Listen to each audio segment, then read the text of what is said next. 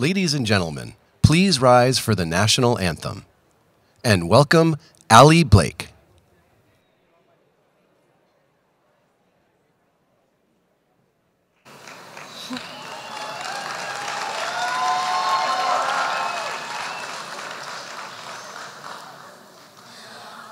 Oh, say, can you see by the dawn's early light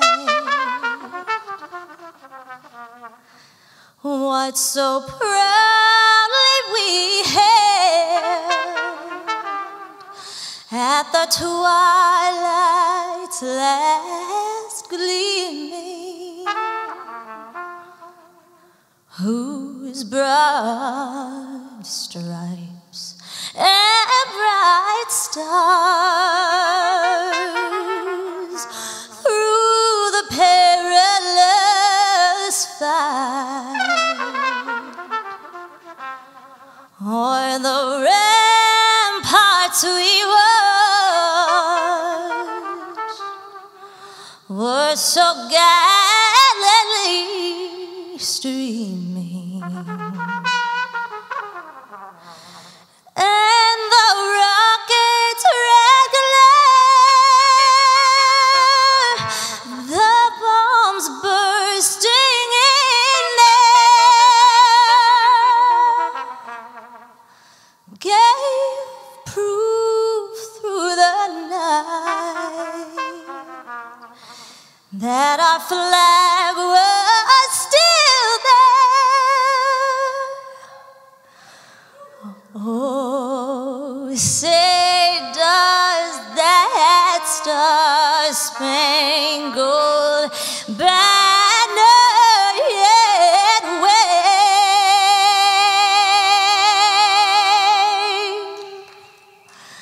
o'er the land of the free and the home of the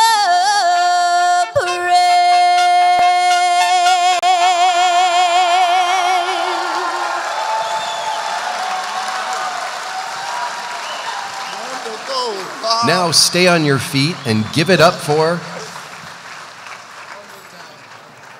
the Preservation All-Stars.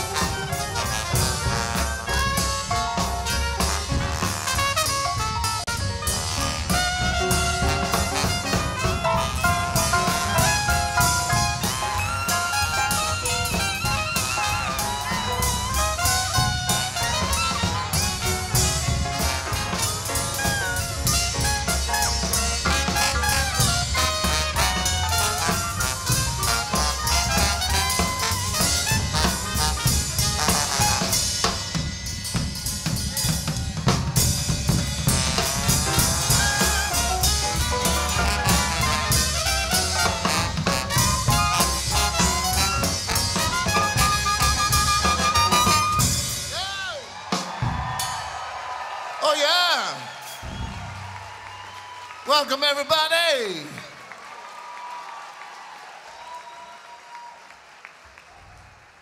In case you didn't know it, we're right in the midst of Mardi Gras season.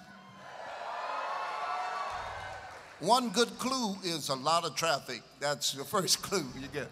But we're going to do one of the great songs from Professor Longhair. This is called Go to New Orleans, Go to the Mardi Gras.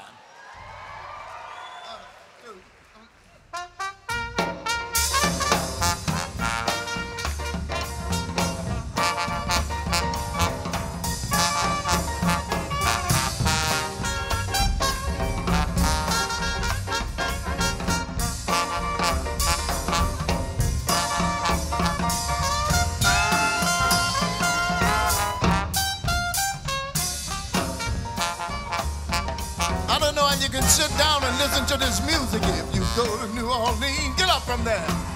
You ought to go see the Mardi Gras.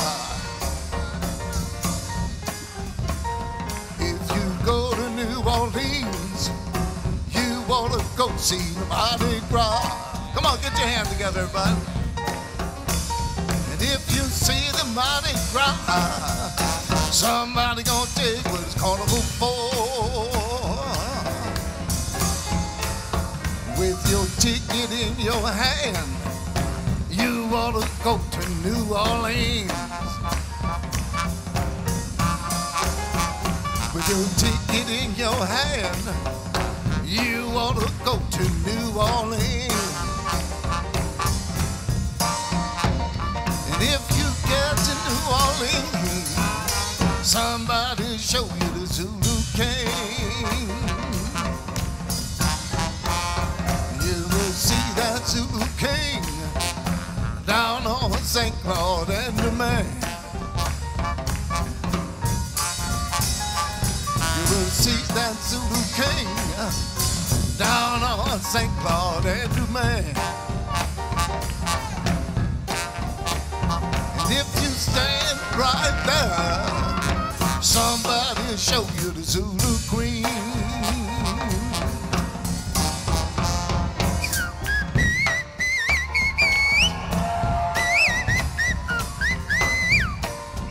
Yeah, get your hands together like this. Come on, everybody.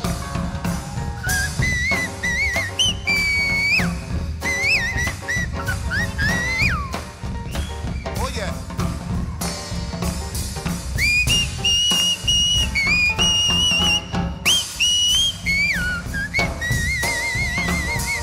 Oh, yeah.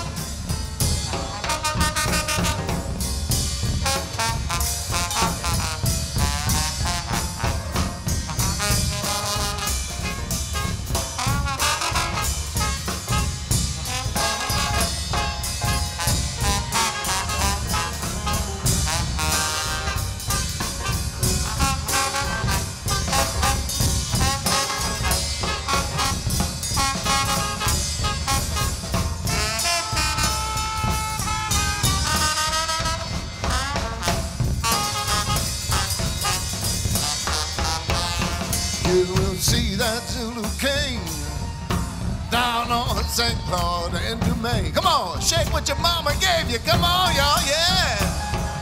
You will see that Zulu king down on St. Claude and Dumaine.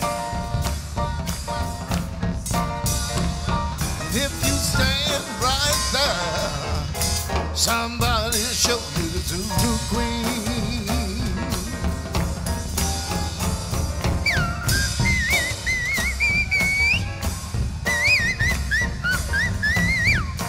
Oh yeah.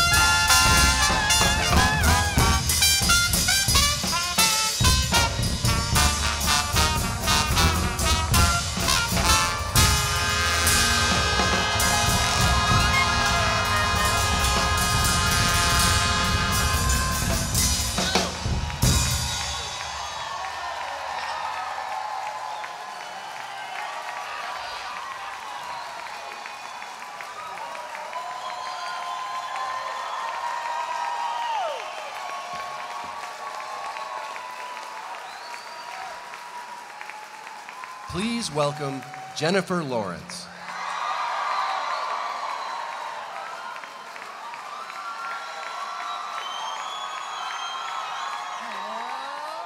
Hello, New Orleans. And hello to everybody at home, wherever that is. Thank you, Preservation All-Stars. Oh, they're gone. Anyway, welcome to Unrigged Live. I'm Jennifer Lawrence. I'll be your MC for the night. I'm on the board of directors of Represent Us, and I'm so excited to be here with you at this amazing event. Now, I have a hunch that we're all here because we believe that our democracy could use some work, because we all believe that our government that we pay for with our taxes should work for us. So many of us have come from so many places from across the country, from across political, hang on, wait a minute. Everybody was so excited. From across the political spectrum to be here tonight. We may all have different reasons for being here, and I guess I'll tell you mine, because we're here. I was born the first girl in my family in 50 years. I was a goddamn miracle. To two of the kindest, most genuine brothers any girl could ever hope for, except for a few tiny flecks and moments of pure evil. Growing up, we fought about everything except that Mom was annoying. We were very different then, and even today, our political and spiritual beliefs are completely different. But we never stopped loving each other or rooting for each other. We respect each other, and we know that as a united front, there is nothing that we cannot conquer, even Mom at Christmas, or especially at a wedding. So let my family be an example that we do not have to pick sides. We are experiencing the same thing in this country right now, and it's time to come together. Across ideologies, across parties, it's time to unite to fix our democracy. Because regardless of where our politics fall, at the grassroots, the American people don't deserve to pay taxes to a system that is rigged against them. Fuck that. I am so proud to be on the stage tonight, and I'm humbled to be fighting alongside you. Thank you. We have an amazing lineup for you tonight. Insight, inspiration, comedy, and the first ever Courage Awards for fearless people who put it on the line to unrig the system. Our first speaker is the co-founder and director of Represent Us. Please welcome Josh Silver.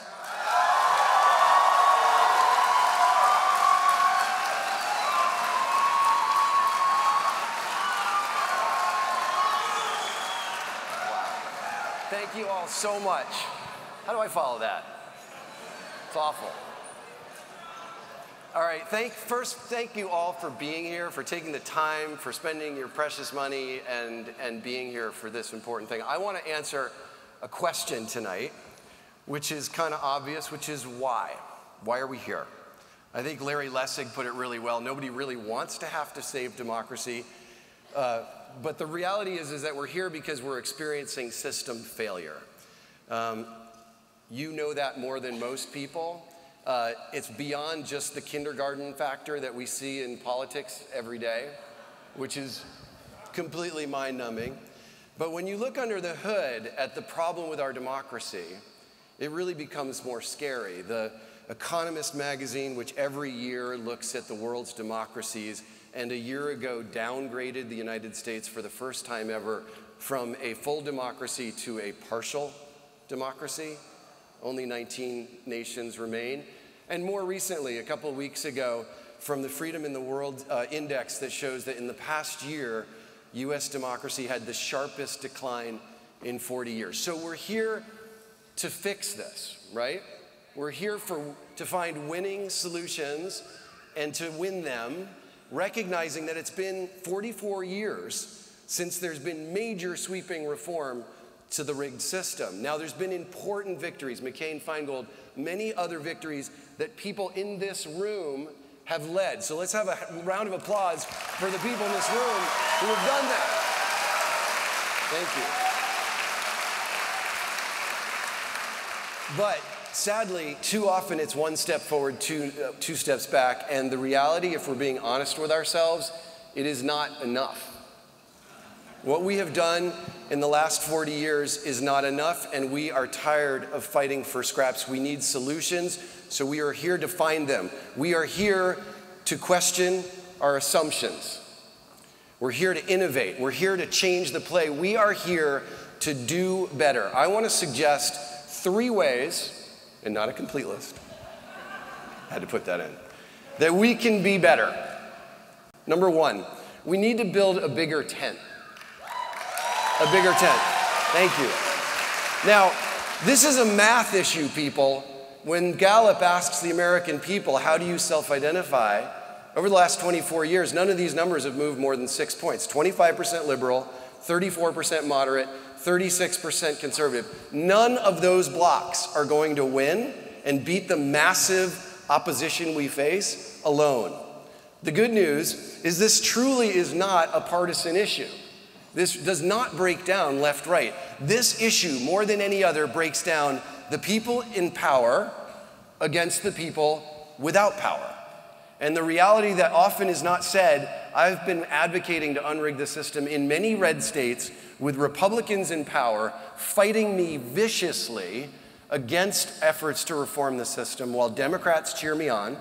And I've been in many blue states where the Democrats are in power. They often do it more quietly, but often oppose efforts to fix the rigged system just as aggressively while the Republicans cheer me on. It's reality because those in power want to keep the system the way it is, so they keep in power. So in reality, this issue is truly post-partisan because it's post-partisan. It's not bipartisan because this duopoly is not working. It's gridlocked, it's entrenched, it kills all the issues we care about. It breaks the promise of our democracy. Duopoly doesn't work in commerce, and it doesn't work in politics. So, the reality is when you look at the American people, how they're registered to vote, this is stunning. 46% of American voters are independents. Look at that chart. 46%, almost 50%. Just 27% are Democrats. 25% are Republicans, and majorities of the members of the parties aren't even currently happy with the party. So when we build this bigger tent, we need to embrace this idea that the people who disagree with us politically, they love their children just like we do. They love their communities. They love their country. They have the same or similar fears about their future. So what we need to do, and Martin Luther King has been quoted, thankfully, many times this weekend, we need to really, as a movement, embrace his words.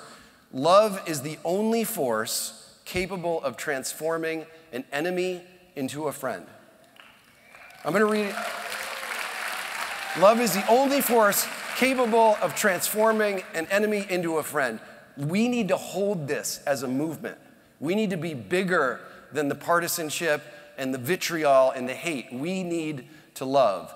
Number 2, solutions. You notice the S on the end. Let this weekend be the end of this reform will fix everything. Not happening. No. When you look at this, you see that indeed ethics and accountability, money in politics, fair districts, voting in elections, technical innovations, all of these are needed. Complex solutions to, a complex problem. And that's what this group is doing. And the good news, these are popular. Most of them are polling at over 80% with conservatives, moderates, and progressives. They're common sense. They can be passed all across the United States. They can be done through a variety of methods, through ballot initiatives, through lobbying, through legal fights, through innovation. They can be done through the courts, counties, and legislatures, cities, and eventually in Congress. That's exciting. And then number 3, powerful movement. We have to remember our history. We have to remember the suffragettes. Do you think that woman was in her comfort zone when she was fighting for her right to vote? How about the people fighting against segregated schools? These people put it on the line. The civil rights movement, the gay rights movement. We have to not just match their fearlessness, we have to match their smarts.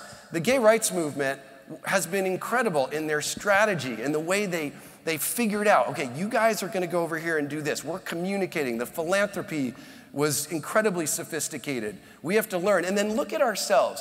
Less than 2 years ago, 1,300 of us got arrested on the US Capitol for democracy. We are a movement on the rise. And what's really special about today, bringing it back to Unrig, it was so powerful for me this morning to pop my head into a room of about 25 of the most fearless and important leaders working around the country on this really wonky issue called gerrymandering reform. Thank you. Gerrymandering people are always insane. And so many of these people, these are people who are going to win major victories this year in several states around the country. That's exciting. That's exciting. And most of these people had never met each other. That sucks. But they met each other today. And those kinds of side meetings happen all around this campus today. And that is awesome. And that's what a movement is made out of. So these are the 3 ways that we can do better, because do better we must. This is not okay. Child poverty among the worst in the developed world. It is not good enough to have healthcare that is ranked the most expensive in the world. It is not good enough to see US life expectancy lowering in comparison to other countries, to see a prison population higher per capita than Russia and China. It's not good enough to see a country where the government is so polarized and gridlock, they can't pass common sense government efficiencies to stop government waste. Schools that are declining in comparison to the rest of the world. An inability to pass forceful policy to stop climate change, which is going to make our planet inhospitable for humans in just a few hundred years. This doesn't happen in a great nation. In a great nation, leaders do the right thing. They act responsibly, they act rationally. We, the people, prosper. We innovate, we lead, we inspire the rest of the world. We're proud. So why are we here in New Orleans this weekend at Unrig? We are here to be strategic. We're here to catalyze solutions. We're here to build that bigger tent. We're here to build critical mass. We're here to foster real collaboration, real trust, real compassion, real kindness to our fellow human beings. We are here to become unstoppable together. Thank you.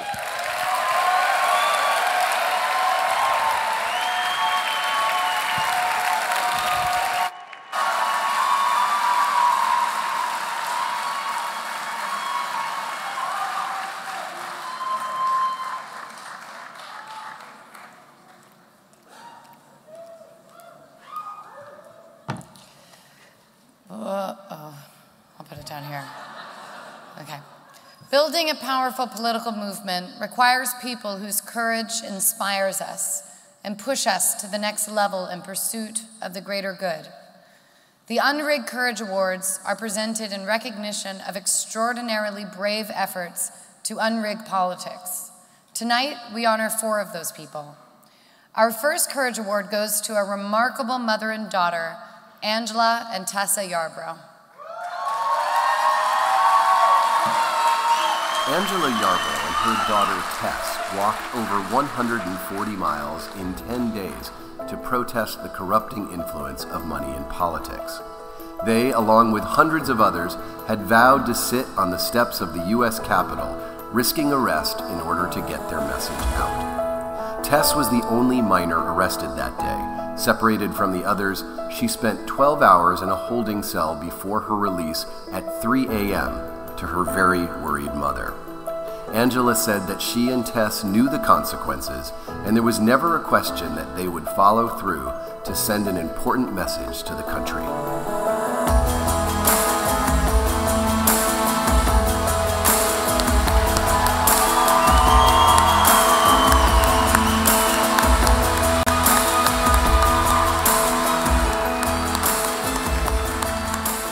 Angela, Tessa, you walked, you risked arrest, and you're an inspiring mother-daughter team.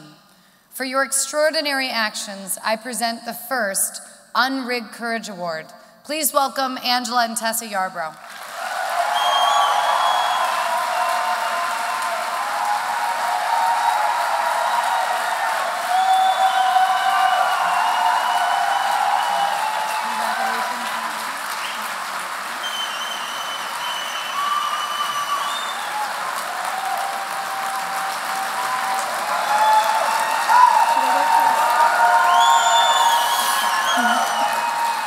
Thank you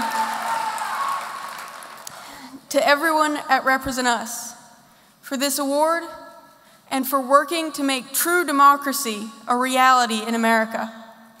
And thank you to everyone who marched and sat in with us in April 2016 for your companionship, your dedication, and your courage.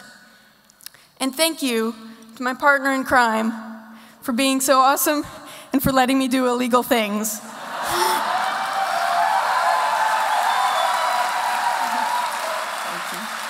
You know, we didn't actually plan on Tessa getting arrested, but after we'd walked, and she'd walked all those miles alongside such committed people, she said, "Mom, I can't stop here.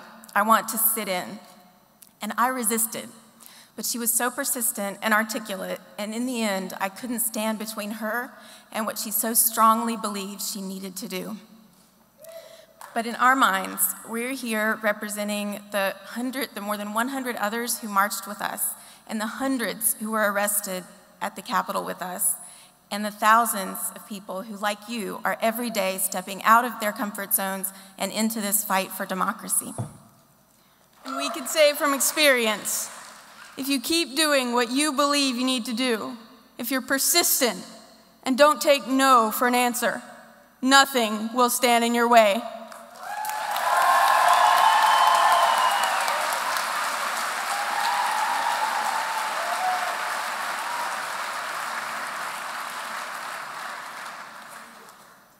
Hi, you may not recognize me, but I'm Kerry Washington. Do you like my hair?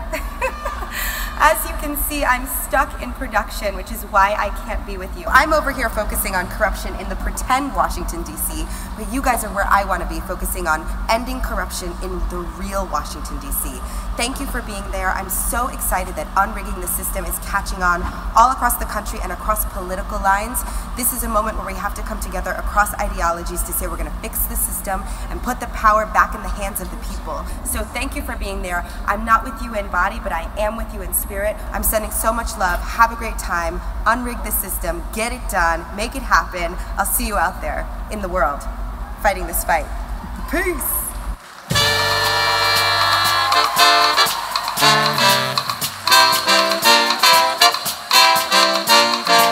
Ladies and gentlemen, Nikki Glaser. Thank you. Keep going as I make my way to the stage. Oh my gosh. It was like you guys chose to do that on your own. Thank you so much. It's so good to be here. I am a comedian, so just get ready for that. I might say some inappropriate things. We're all cool with it. Okay. We're more than cool. I am here tonight because I care about, also because, more because Jennifer Lawrence asked me to be here. My dear, dear friend, Jennifer. She, I said I'd do it if I can call you my dear, dear friend, Jennifer. And her assistant hasn't gotten back to me on that. But I just went with it because, we're best friends. So that's kind of how that works. It's true. I'd be here if it was a NAMBLA conference, if Jennifer asked me. I have no moral compass. Jennifer Lawrence asked you to jump. You say, how high and off what building? And are we jumping together? I love you. Is this a suicide pact? Let's do it. Oh, just me? I'll do it still. That's what you say. I actually do care about this cause, so that's kind of rad because I'd be here anyway, but it's pretty sweet. I usually, I don't like to talk about politics in my act because I'm stupid and I just feel like I don't know things. And whenever I post something on Instagram about Trump, I always get some troll being like, shut up, you thin-lipped bitch. I'm like, oh God. It really hurts because I don't have lips. And up here. But I'm not gonna go into, hey. No, but I don't know things and I get nervous when people talk about politics around me. I just kind of clam up, If someone mentioned Syria, I was like, oh, I heard they merged with XM and that's been good for them or whatever. And it's like, I finally learned what a super PAC was. I just thought it was like a big pack of gum sold at Costco, but apparently it's something way worse. But it's, yeah, I care about this. I really do. I think it's fucked up that you can just buy votes and buy Congress people. It's just, when you really look at the facts, I watched the videos on the website and I was blown away. I was like, whether or not people care about an issue has zero impact, is no impact. I'm like, that's hard to swallow. And I don't say that things are hard to swallow often. That's an oral sex joke. And no impact. That's nuts. It's almost you know what it's like? It's like the number of nude pictures I send my ex-boyfriend has no impact on whether he'll take me back or not. That's how it feels. And that's also why we're here tonight. I want you guys to put in a good word if you know him. You don't. It is crazy. You can just buy votes. And that's what's so cool is because when you're not being paid, you do what you care about. You do what the people want. And that's why I'm so grateful I'm not being paid tonight, because if I were, oh my God, can you imagine how boring this would be if they actually paid me, but they didn't? So I'm gonna talk about my pussy, because it's what the people want. I can tell. Oh goodness. We'll get to it later. We really will. I hope some of you do too. Later. I'm at the Sheridan, room 1113. Why did I give the real number? I could have obviously thought of a different number, but I chose not to because, oh God. I love it here in New Orleans. I really do. It's so cool. This is happening here.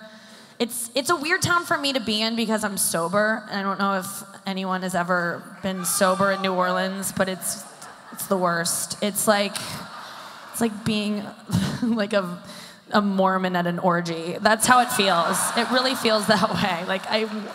I want to take part and I can't. I miss it. I miss drinking. Tonight I took out one contact lens just so I could feel a little drunk and make a couple mistakes. So I hope that goes. I hope that happens. No, but I love it here. I love the Big Easy. It's not just because it was my nickname in high school. It's also because it's just a beautiful town with so much history. God, what else? Here's the thing, is this is what's kind of cool about why we're all here. I love something that has a solution. There's a clear solution in place that I don't really know the details of, but there's a way to remedy this, right?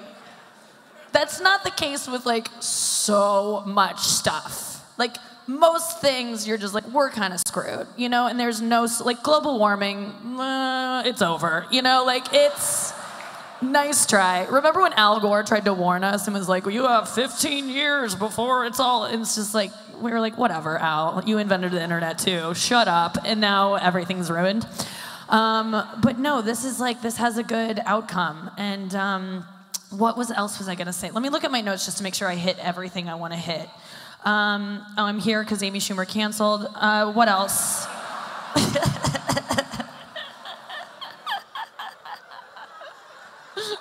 I wish that weren't true. I wish that was just a joke, but I'll take her scraps. I'll take them. Dear God. Oh my God. And it's not a partisan issue. I learned that word this week, and that was cool. That's good. Both sides of the fence can agree on this. The fence, not the wall that hasn't been built yet, but I feel like even the other side of the wall, Mexico, they would agree that government corruption sucks. I hear they have it there. I watch Narcos, so I've heard they'd be on board with this. Yeah, I did like some research to get ready for tonight because, like I said, I'm a real dumb. Like the only thing I know about government is the reason we're here, which is that it doesn't work for us. Like that's literally all I know. So that was kind of nice to get into. But I did some research of like how a bill becomes a law. So I watched the Schoolhouse Rock video. Yes, we all love it. I don't know if you've seen the updated version, but they just recently updated it. Like, so instead of just being a bill that sits on Capitol Hill, he's now like really tan and skiing in Aspen on a trip paid for by Monsanto. I don't know if you've seen it. That's a cool, check it out. Oh God. Okay, yeah, this is my point. Okay, now we're gonna get to like jokes that are tried and true, but this has been good so far. I feel really good about this. My best friend Jennifer is gonna be so happy. We're like sisters. We are sisters. Is that weird? I'm her. Maybe not. That's a little far. I can do an impression of her. She doesn't even know I can do this. I'm Jennifer Lawrence. That's my impression. That's it. I can only say her saying her name. I can do a Jennifer Aniston impression that usually brings down the fucking house. Here we go. Oh, that's it. That's all it is. Oh my God, guys, stop it. What? No.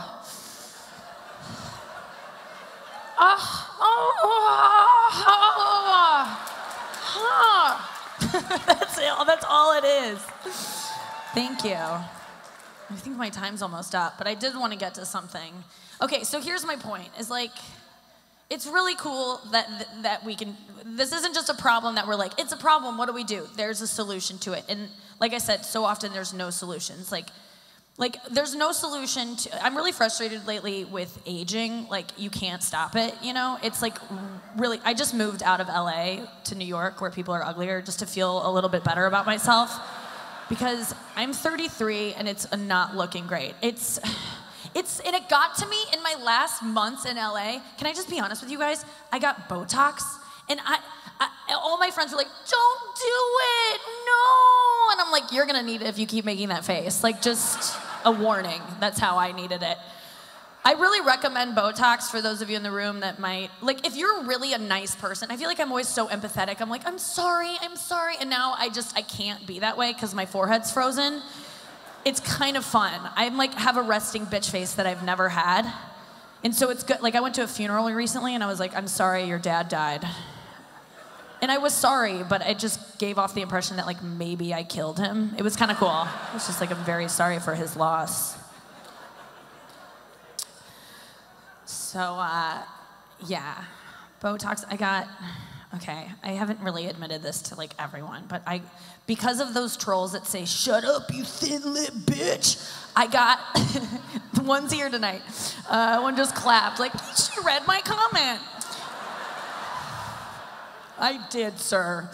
And I spent $800 to get it fixed. I got my lips done, which I really regret doing. It was just because I've never had a lip, and I was like, I want to try one, you know, for once in my life. By the way, they're already gone. Don't look for them. They're not, there's nowhere to be found. They disappeared. My body metabolized them already. It sucks. It's the most expensive, disappointing meal of my life. Here's the thing about getting your lips done. Okay, so I went in to go do it because I'm scared of aging, and the woman was like, okay, oh, she walked in with a syringe. She looked insane. I had prepaid or I would have left, but she looked so scary. Okay, you know how they say, never trust a skinny chef? Well, never trust a plastic surgeon who looks like a shiny cat. Like, that's also some sage advice. Because this woman was either 24 or 79. Like, she was, you know how like board games have like ages 2 to 99? It's like she was a board game range of age. And she was like, are you ready? And I was like, yeah. And she goes, don't worry. Listen, I know you're worried. I know subtlety. And I was like, you don't know mirrors then, because look at you, you shiny sphinx. She was like, duh. And so, but she put me at ease because she showed me a book of like before and afters. And she was like, pick out which lips you want. And I was like, those, you know. And she was like, that's a vagina. And I was like, I know, that's exactly what I want. That's the look I'm going for. I feel like God fucked up on me. Like, I feel like I got switched. Like, I feel like an IKEA desk that he hastily put together, you know what I mean? Where he's like, that's fine. And it kind of wobbles, but he's like, I'm not taking it apart to put it back together or whatever. Okay, I really have to go. I've been told I look younger without makeup. Sometimes guys say that. One guy was like, you look 24 without makeup. And I was complimented, and then I realized he just meant I looked like Kiefer Sutherland when he's stressed out. So, all right, thank you guys very much. Good night.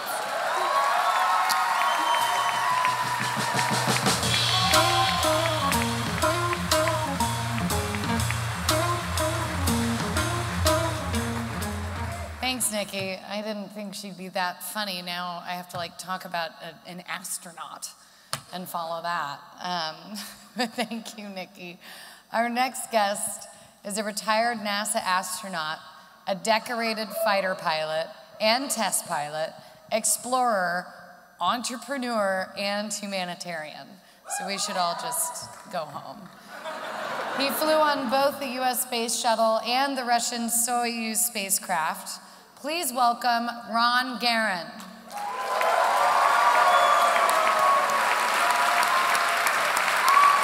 Good evening. Hi. Thank you. Do you want to hear a story? Maybe I should step back a little bit. Well, good, because I want to tell you a story.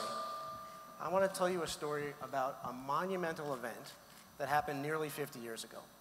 An event that fundamentally changed the way we see ourselves. An event that, although it forever changed the course of human history, it's an event that, for the most part, has been forgotten.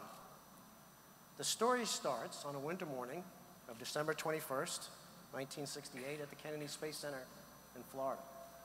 Atop the tallest, the heaviest, the most powerful rocket ever brought to operational status, the Saturn V, sat the crew of Apollo 8.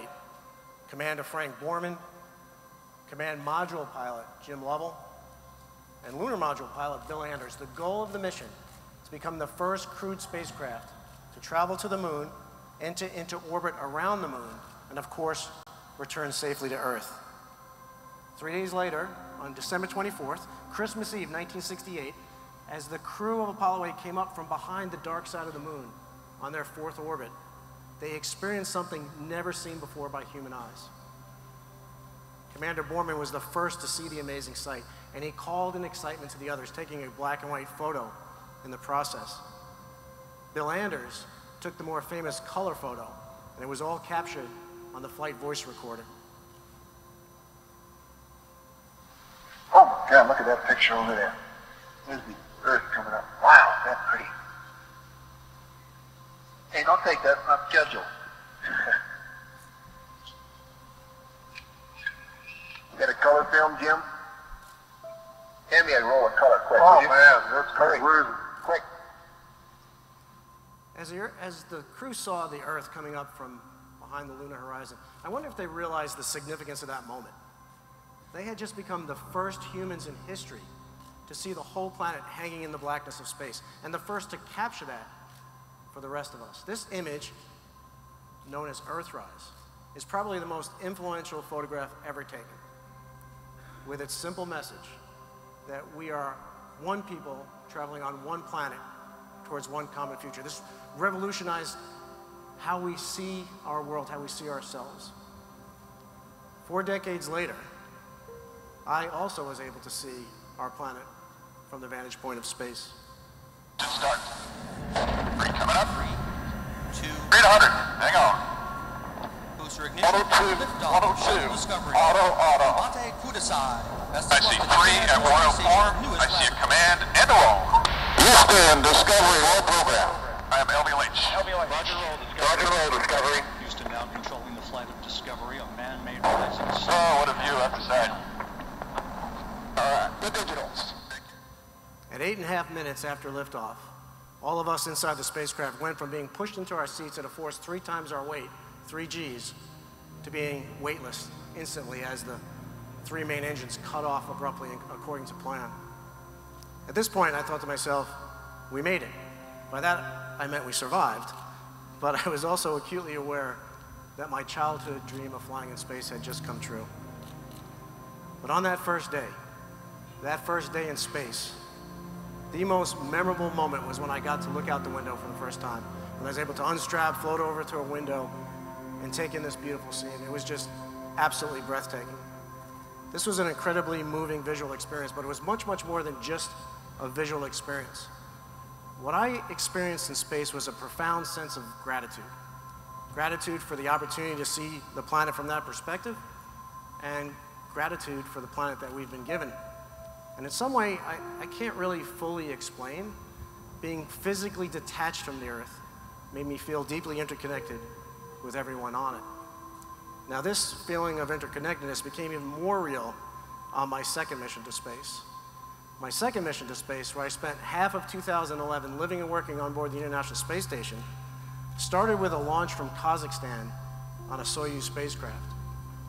During my 6 months in space, I got into a routine where I would almost say goodnight to the Earth. As it was time to get ready for bed, I'd go to the cupola, which is this windowed observatory on the bottom of the space station. I would just look back at the Earth for a little while. And as I would gaze back at this beautiful scene, I would think about what the next 50 years are going to look like. How far would we progress in overcoming the challenges and problems facing our planet? Now, I launched into space with the belief that right now we already have all the resources, all the technology necessary to solve many, if not all, the problems facing our planet. So I spent a good deal of my time Earth gazing, pondering the question, if this is true, why do they still remain? The seeds to the answer to that question were planted 3 years earlier on my first space flight. On the third spacewalk of that mission, my feet were clamped to the end of the space station's robotic arm.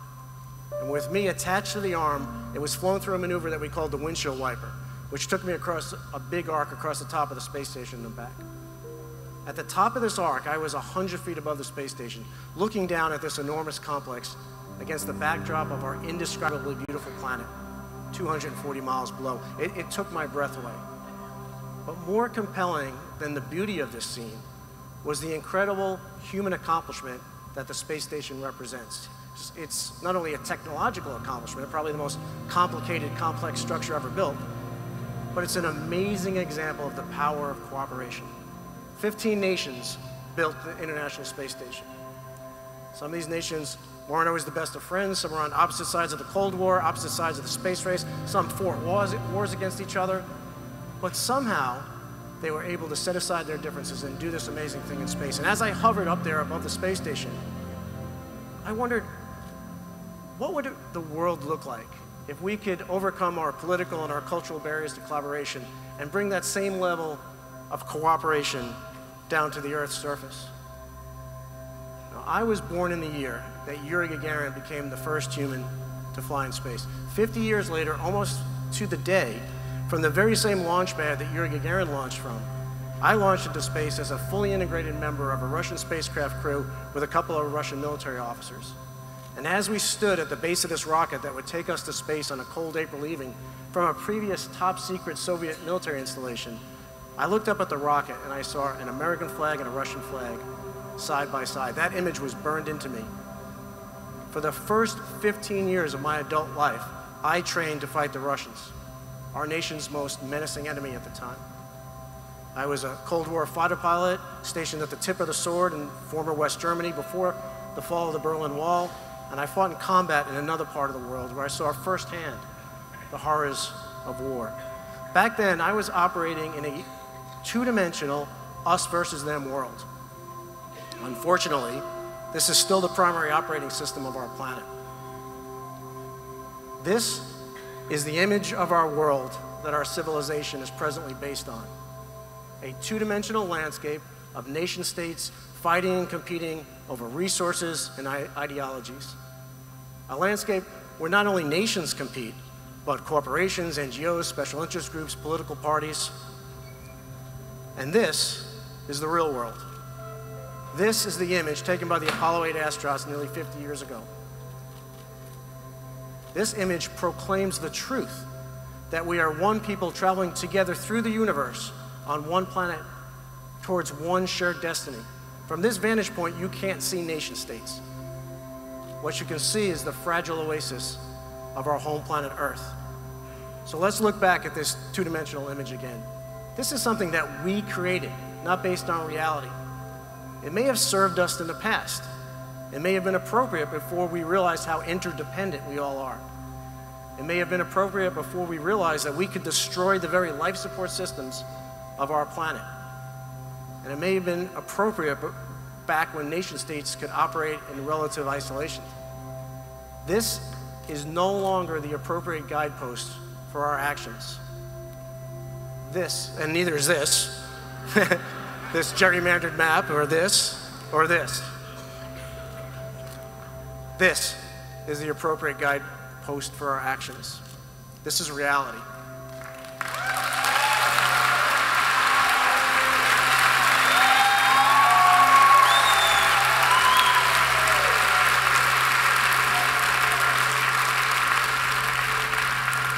The problem is, our political decisions are currently based on the two-dimensional map. So in order for humanity to progress and to prosper, we need to deal with the very real problems that we face in the context of the real world. We need to build a future based on the image of Earthrise. The image of Earthrise has three key pillars: interdependence, long-term thinking, and profound collaboration, all wrapped in the blanket of empathy and compassion. We can no longer have a two-dimensional map as our model. Humanity is at a critical point, a point like never before in history. We're at a critical fork in the road. Before us are two paths. One is to continue down the two-dimensional us versus them path that we're presently on, to continue living under the lie that special interest groups, political parties can pursue their own self-interest independent of our country and the world, to continue down the path of increased nationalism, tribalism, parochialism, all which will lead to despair and destruction. The other path is founded on the principles of Earthrise, which will lead to a visionary, restorative future, a future where 10 billion humans can live within our planetary limits in peace and prosperity, a future we would all want to be a part of. I'm here representing a coalition of international astronauts that are coming together to promote the values of Earthrise. We have proven that by working together, we can accomplish anything. By all of you being here, you've already stepped up to be agents of change. You already embody this new system. So let's come together and build a future that we'd all want to be a part of. And so, to bring this home, I want to share with you another story. I want to share with you the story of my return to Earth after my 6-month mission in space. When it was time to return, my 2 Russian crewmates and I got into our Soyuz spacecraft, we undocked, we did a couple of laps around our planet, and as we crossed the south tip of South America, we fired our engines to enter into the atmosphere. We had this fiery, violent ride through the atmosphere at 5 miles a second. The parachutes opened, they threw us all over the place. Eventually, we smashed into the ground. We bounced, we rolled, we flipped over. And now my window is pointed at the ground. And out of my window, I saw a rock, a flower, and a blade of grass. And I remember thinking to myself, I'm home. And what was really interesting about that thought was I was home, but I was in Kazakhstan. So to me, at that moment, my home wasn't just Houston, Texas, where at the time I lived with my family. My home was Earth. And our definition of that word home has profound implications for how we problem solve, how we treat our planet, how we treat each other.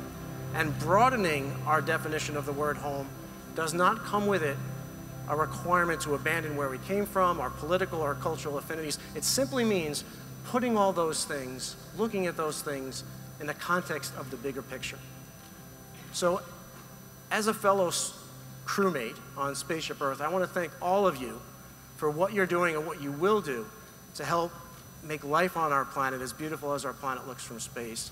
And by working together, we do not have to accept the status quo, the political status quo in our country.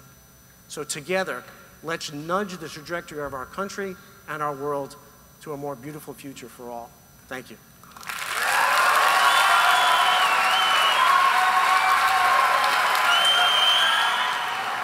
Thank you, Ron.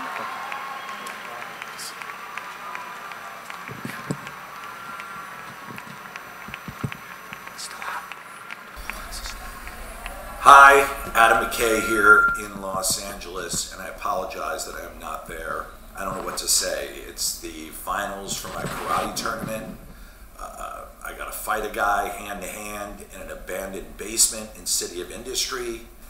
I will be victorious, so don't worry about me. But priorities. But I want to thank everyone for showing up down there in New Orleans for the Unrig the System Summit. Bottom line is, I think we're all sick of this. Big money has choked our democracy. We're in a situation where the people's will is not being heard. And what we really need to do is get every voter out there making a choice that their #1 issue they're voting for, whether they're right wing, left wing, is get dirty money out of politics. And I hope this weekend's festivities are leading an energetic groundswell of support for that idea. I thank everyone that's there. You guys rule, and I wish so badly I was there. Please welcome to the stage Desmond Meade.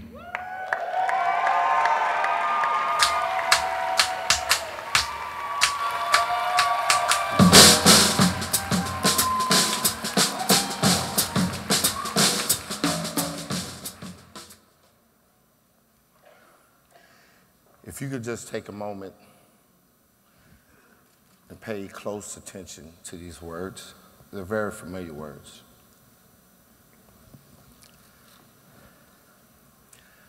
I pledge allegiance to the flag of the United States of America and to the republic for which it stands, one nation, under God, indivisible. And the 6 most important words: with liberty and justice for all. Not for some, not for the rich, not for just whites, but for all.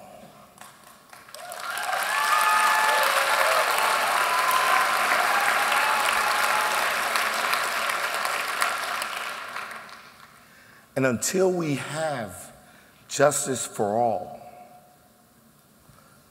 none of us can have it. None of us. In 2005, I found myself standing in front of railroad tracks. It was one of those hot and humid days in South Florida. And as I stood there, I was a broken man. And for moments, I was able to block out that oppressive heat and humidity, because as I was standing there, the only thing that I can think of was how much pain I was going to feel when I jumped in front of the oncoming train. You see, that day I stood there, I was a drug addict. I was homeless. I was recently released from prison. I didn't own anything but the clothes on my back. Now, I knew that my parents didn't raise me to be in that position, but there I was. And I waited. And I waited. And I was thinking, when that train hit me, was I going to die instantly, or did I have to go through moments of agonizing pain? But even the thought of the pain associated with getting ran over by a train did not make me move. And so I waited. And I waited. But the train didn't come that day for some reason.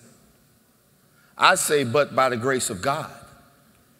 And I crossed those tracks and I walked 2 blocks and I checked myself into drug treatment. And after completing drug treatment, I moved into a homeless shelter. And while I was living at that homeless shelter, I decided that I needed to do something to break that vicious cycle of drug addiction. And so I enrolled in college in the paralegal program, and I did extremely well. And I was encouraged to continue my education, so I pursued a bachelor's in public safety management with a concentration in criminal justice. I figured since I had a lot of experience getting arrested on the streets and appearing before judges, that somehow that experience would translate into success in the classroom, and it did. And eventually I was accepted into law school. And in May of 2014, I graduated from FIU College of Law with a Juris Doctorate degree.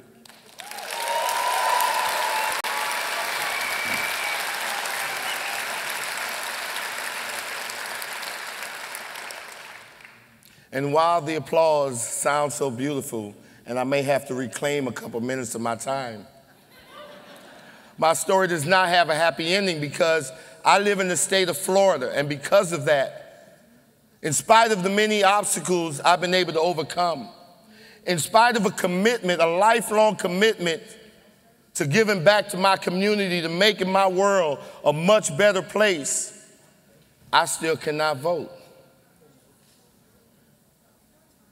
In spite of the many contributions to my community, I cannot practice law. And I can't even afford to buy a home in some places because I'm restricted until my civil rights have been restored. Because I live in the state of Florida, where over 1.68 million Floridians face a lifetime ban.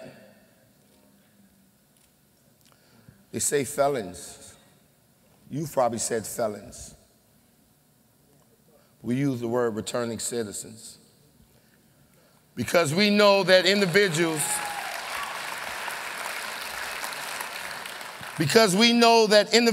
who've made mistakes are still somebody's son and daughter and father and mother, that they're human beings first.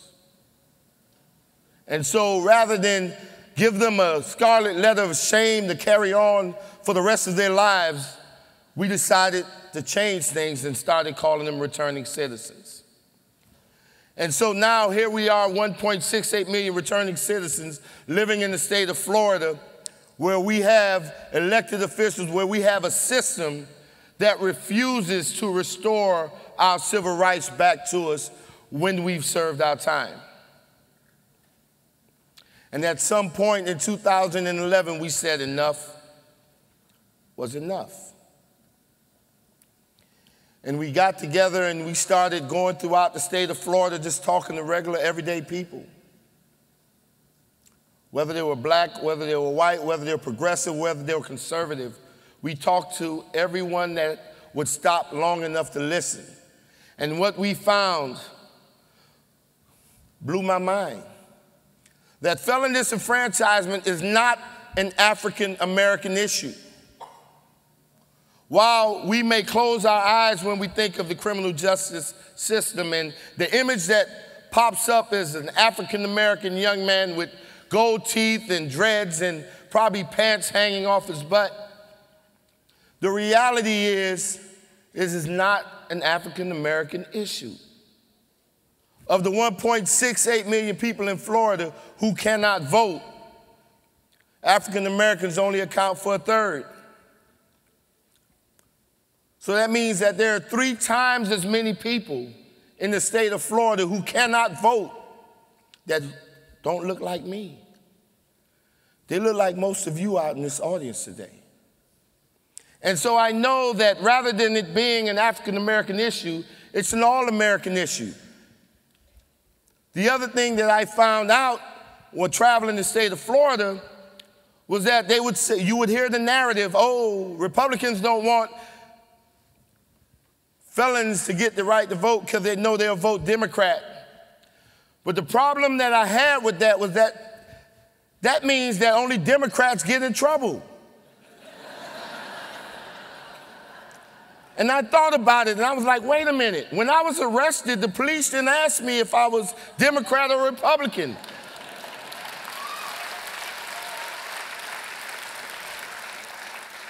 When I was sentenced, the judge didn't ask me if I was Democrat or Republican. And as I traveled the state of Florida, I found that there were so many people that were impacted no matter what their political persuasion was, and that narrative that created an illusion that only Democrats cared about getting their rights restored, or only Democrats were the ones that were losing their rights, was a false narrative. And I understood that there was a system that needed to be unrigged. I understood that there was a system that created these narratives in order to divide us and to move us further apart from each other. I understood that there was a system that was designed to make us lose our contact along the lines of humanity. When I looked at this system, what I seen was that the only victims of this system was us. When you look at the partisan bickering back and forth, we never won. We never benefited from it. It was systems that told us that the blacks are the problem. It was systems that told us that Mexicans are the problems. When in reality, when we think about immigration, if we really look at it, we know that immigration was not a Latino issue. It has never been a Latino issue. We've had immigrants from all countries. And amongst those immigrants were people of African descent. But it's that system that creates this false narrative that has us putting immigration squarely in a Latino box and criminal justice squarely in an African-American box, when the reality is that they were both the same because we were dealing with human dignity and human rights. The system tries to prevent us from understanding this. And when we stood up and when we created an all-inclusive campaign that was all-American, that chose to pick people over politics, that chose to transcend racial and political lines, we discovered something that was beautiful. We discovered the essence of what made this country beautiful. A great example was after the hurricanes, when people came together. They didn't wait for politicians. They came together, and no one cared the color of your skin. No one cared who you voted for in the last election. All they seen was it was another human being in need, and they came to aid. And it is that spirit that we embrace, because it is only along the lines of humanity that we're able to accomplish so much. It is in moments like that where this country truly is a beautiful country, where this country truly is great. And we took that. In spite of the fact that the system told us we would never have any movement on this issue. As of last week, we have qualified the Voting Restoration Amendment for the 2018 ballot.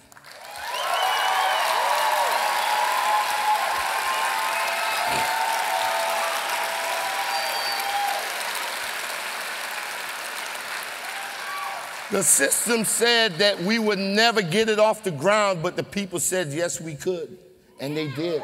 The system said that this poor, formerly homeless drug addict, African-American male didn't have the skill set to even lead an initiative, but we're now at the cusp of transforming not only the state of Florida, but this country. That we're at the cusp of being a shining example of how we really get things done in this country. And that's by shedding the labels and shedding the racial labels and coming together at that sacred space. That space where we were born into.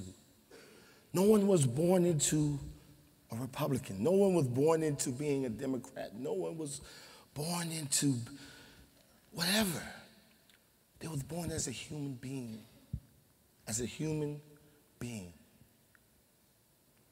And so when a system tells us that we have to run a campaign based on fear, we say no. We run it based on love. When the system says we have to run a campaign based on division, we say no. Ours is based on inclusion. Because if this country is to be great, then all of us must be in this thing together. And so, while we will have people that's attaching to this campaign that may have other ideas in mind, I'm going to tell you that what is going to save this country is not another blue state. What's going to save this democracy is not another red state. Our prosperity, our hope for a more inclusive democracy can only be saved by the United States.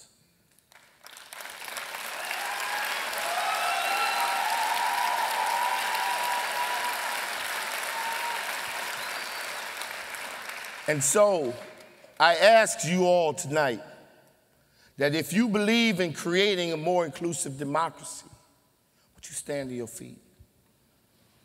If you believe that there should be justice and liberty for all, stand to your feet.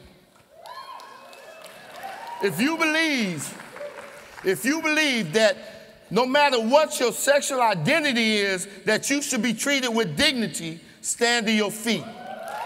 If you believe that there's no such thing as being illegal, that there are no illegal human beings, stand to your feet. If you believe in forgiveness, stand to your feet.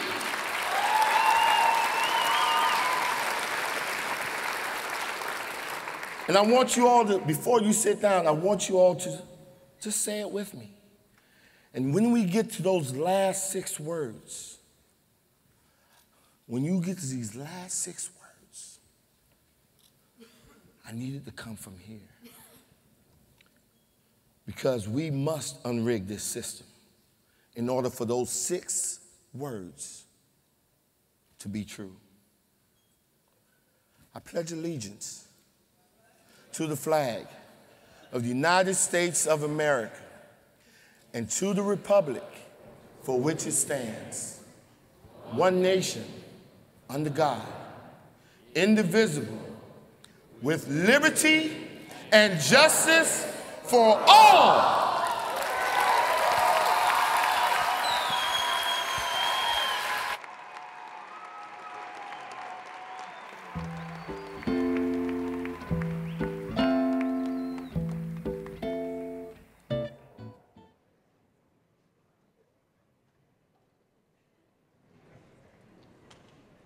Let's welcome back the Preservation All-Stars.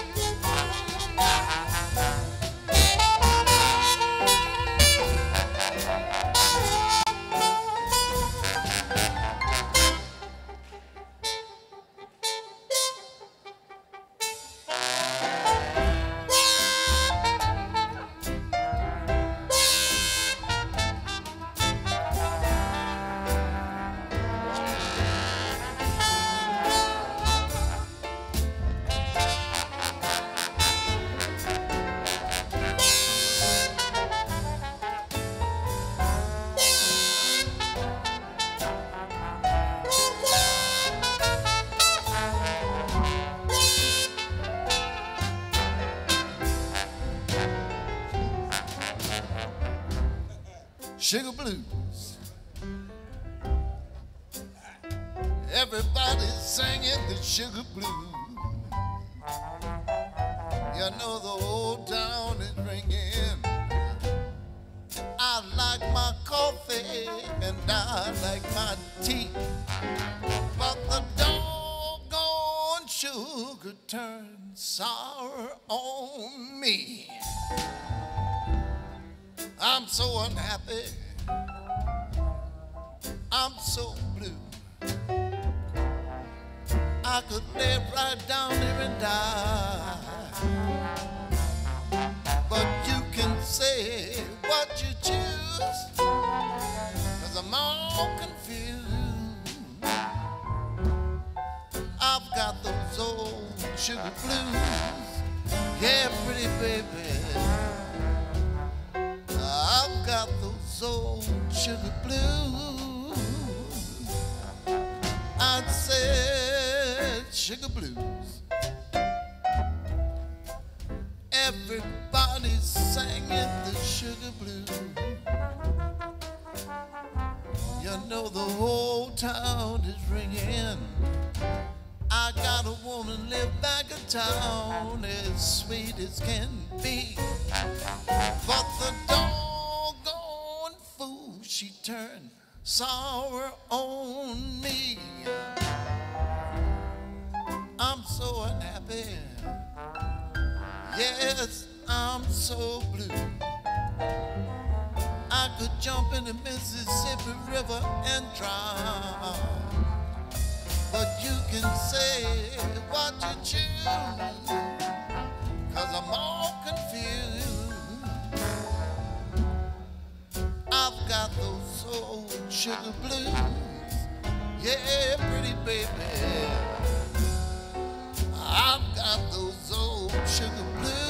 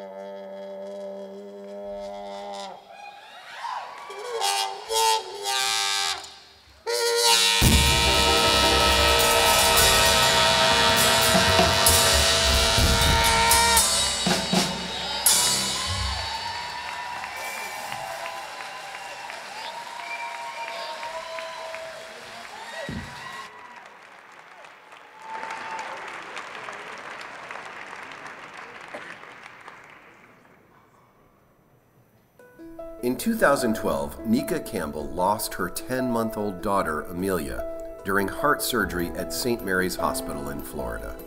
Amelia was one of an unusually high number of infant deaths at St. Mary's that occurred while the hospital was making six-figure contributions to Florida politicians, who in turn eliminated regulatory oversight of the infant surgery program.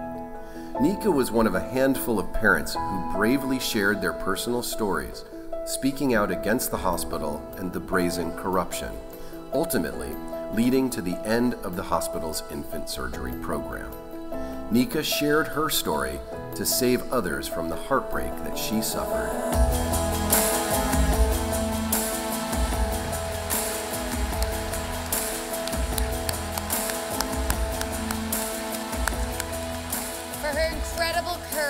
In the face of unimaginable loss, it is an honor to present our second Courage Award to Nika Campbell.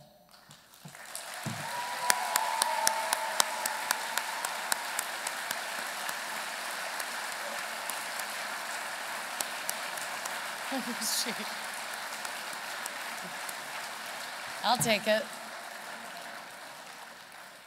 Nika. There she is.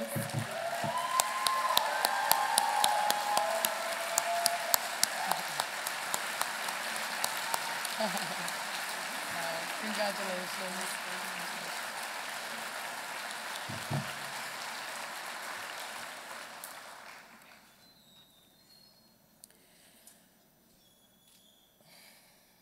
When I started down this path, I never imagined that I'd be standing here, receiving an award for being a mother who felt compelled to speak up. But here I am, and I thank God for giving me strength throughout this entire ordeal to talk about what happened to Amelia at a time when my heart was filled with nothing but pain. I'm thankful for the courage of those who came alongside me, stood with me, and supported me in the fight to prevent more harm to more families and more babies. I am thankful for the moral fortitude of journalists and other members of the media who provided a platform for me to give voice to this tragedy. Lastly, I thank everyone hearing the sound of my voice for listening. I believe it will take all of us working together collectively to ensure that this preventable suffering never occurs again.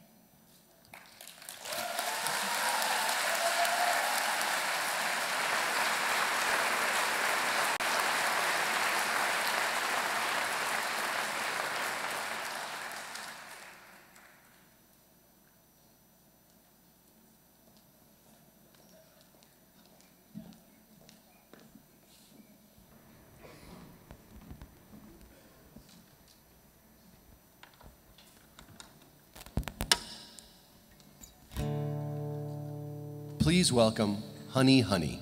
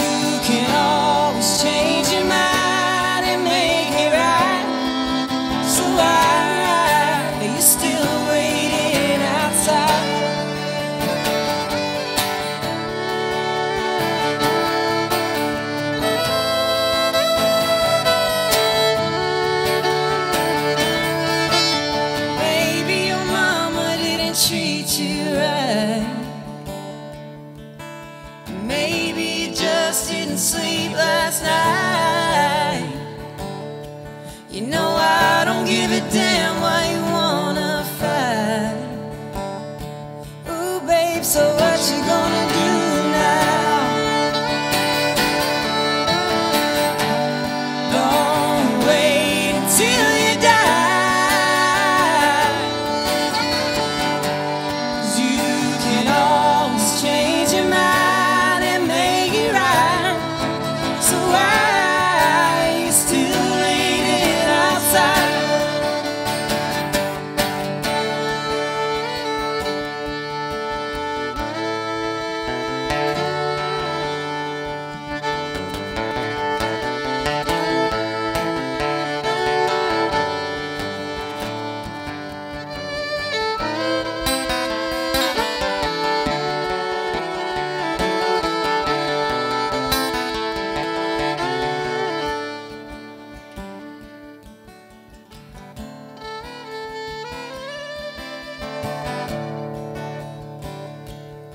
So come out from the weeds and into my arms. Ooh, babe, I know the dark and how it can harm you. Yeah, now that my conscience ripped me apart too. So here's what we're gonna do now. Take all of your needs and all of your sins, all of the losses you threw to the wind,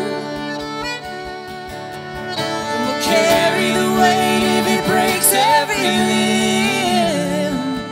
Oh, and that's what we're gonna do now. Don't wait until you die, 'cause you can always change your mind and make it right. So why you still waiting outside? You're still waiting outside. You're still waiting outside.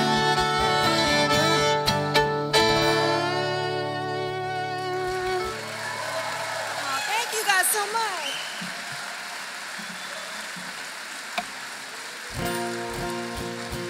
Thank you so much. This is our most nonpartisan song. It's called Yours to Bear.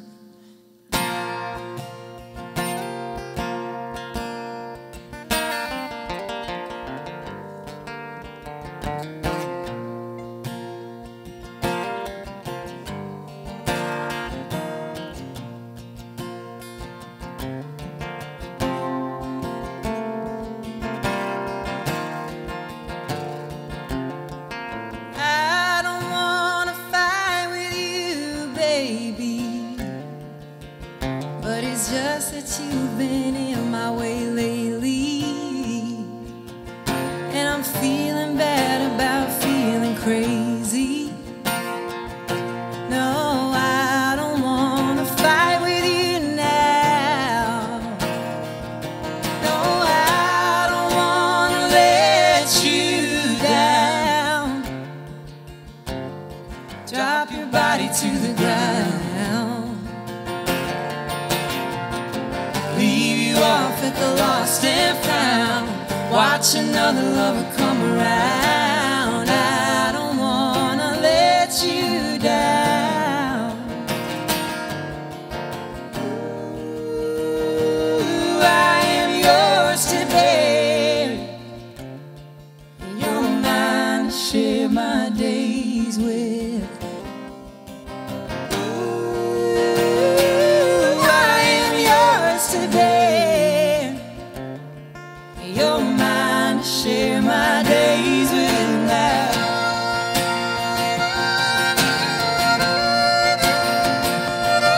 You're the only one who knows my name, has the guts to treat me this way, calls me out when I cause you pain. You don't hesitate and you shoot me straight. You're the only one who knows my name.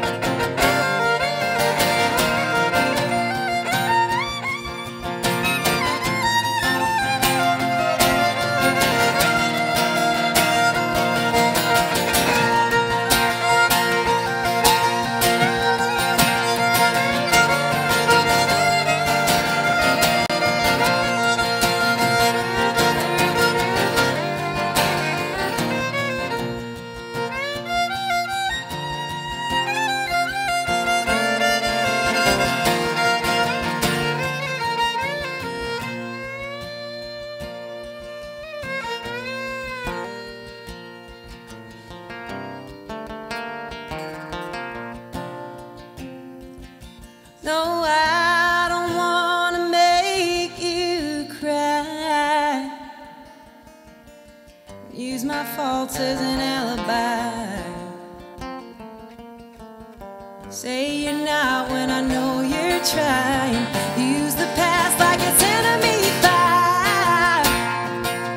Oh, I don't want to make you cry now. Ooh, I am yours to bear. You're mine to share my days with.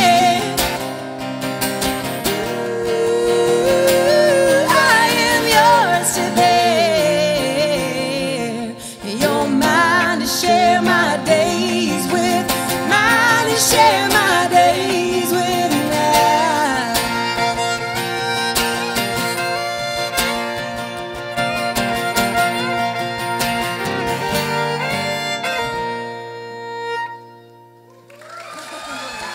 Oh man.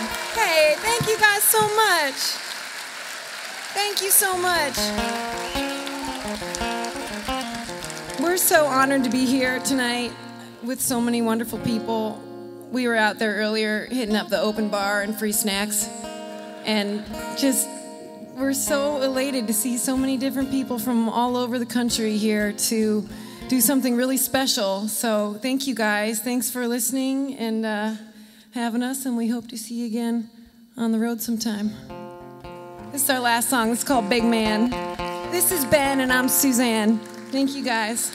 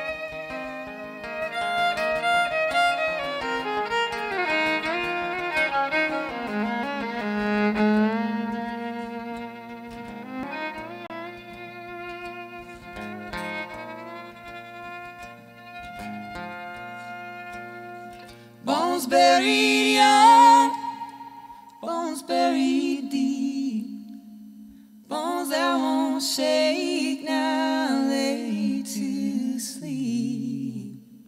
And he looks down, oh he looks up. He was a good man, and that was enough. Sing for that big man, baby, down by the river in the railroad tracks. Baby ain't happy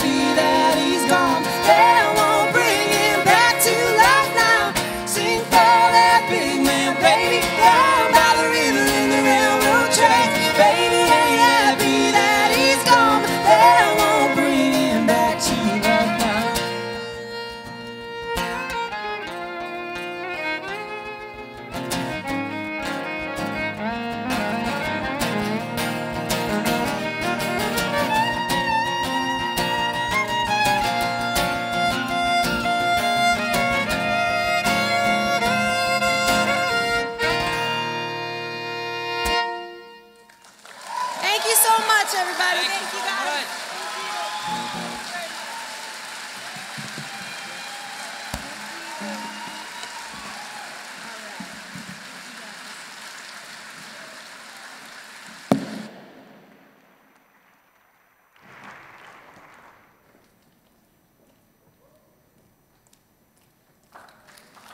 That was awesome. Thank you, HoneyHoney. I'm supposed to remind everybody, I don't know how Twitter works, but it's hashtag Unrig the System, so do something with that, whatever that is. Our next speaker is a professor and former White House ethics lawyer for President George W. Bush. But rather than kick back in his ivory tower, he has spent the past several years seemingly everywhere, calling out corruptions and ethics violations with force and power that has transformed the national debate. Ladies and gentlemen, Richard Painter.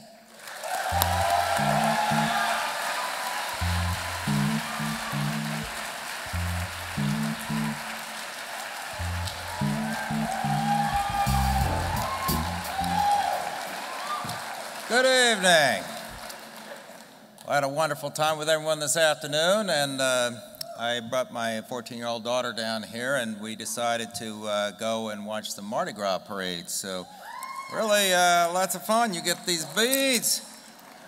But it was really quite fascinating. You're standing there on the side, and the kids and everyone is putting their hands out, begging for the beads, all the stuff that's being thrown down from the floats by the men in masks and white tie, the rich guys, yeah. They're throwing it over the side, and everyone's got their hands up, and oh, I got a lot of beads. It's like, this is exactly like the politicians, you know, lining up the side of the streets, and the rich guys in the white tie tossing the goodies over, and of course the men in the masks, you never know who they are. It could be the Koch brothers. Are the Koch brothers here tonight? Any Koch brothers? Oh, they're busy destroying the environment. It could be the Mercers. I don't know what they're planning. Oh, gee. Don't get me going there. It could be Vladimir Putin. I don't know. You know, money these days in politics. I saw a graph that was presented this afternoon about the amount of dollars and $1 billion in the last presidential election. And I was going to raise my hand and say, that's the dollars. Now, where are the rubles? And the rest of it. Because what we are talking about tonight is an issue that's critically important to the survival of our country as an independent country. We were once a colony. We were divided up into spheres of influence by the British and the French and the Spaniards. Every European power wanted to have influence over what happened here. And then we joined with other powers to do the same around the world. That's what colonialism was about. Well, the founders of this country, though, in the Tea Party, I'm talking about the real Tea Party, not these phonies who run around trying to justify the Citizens United case, but the real Tea Party. When they saw that a multinational corporation, the East India Company, was bringing its tea into Boston Harbor, the East India Company had already corrupted most of the members of Parliament, who were Edmund Burke gave great speeches on the floor of the House of Commons about the corruption of the East India Company. The American people didn't want it here. That's why the tea went into Boston Harbor. It was taxation without representation. And that's exactly what we have today. We pay the taxes. We pay the taxes.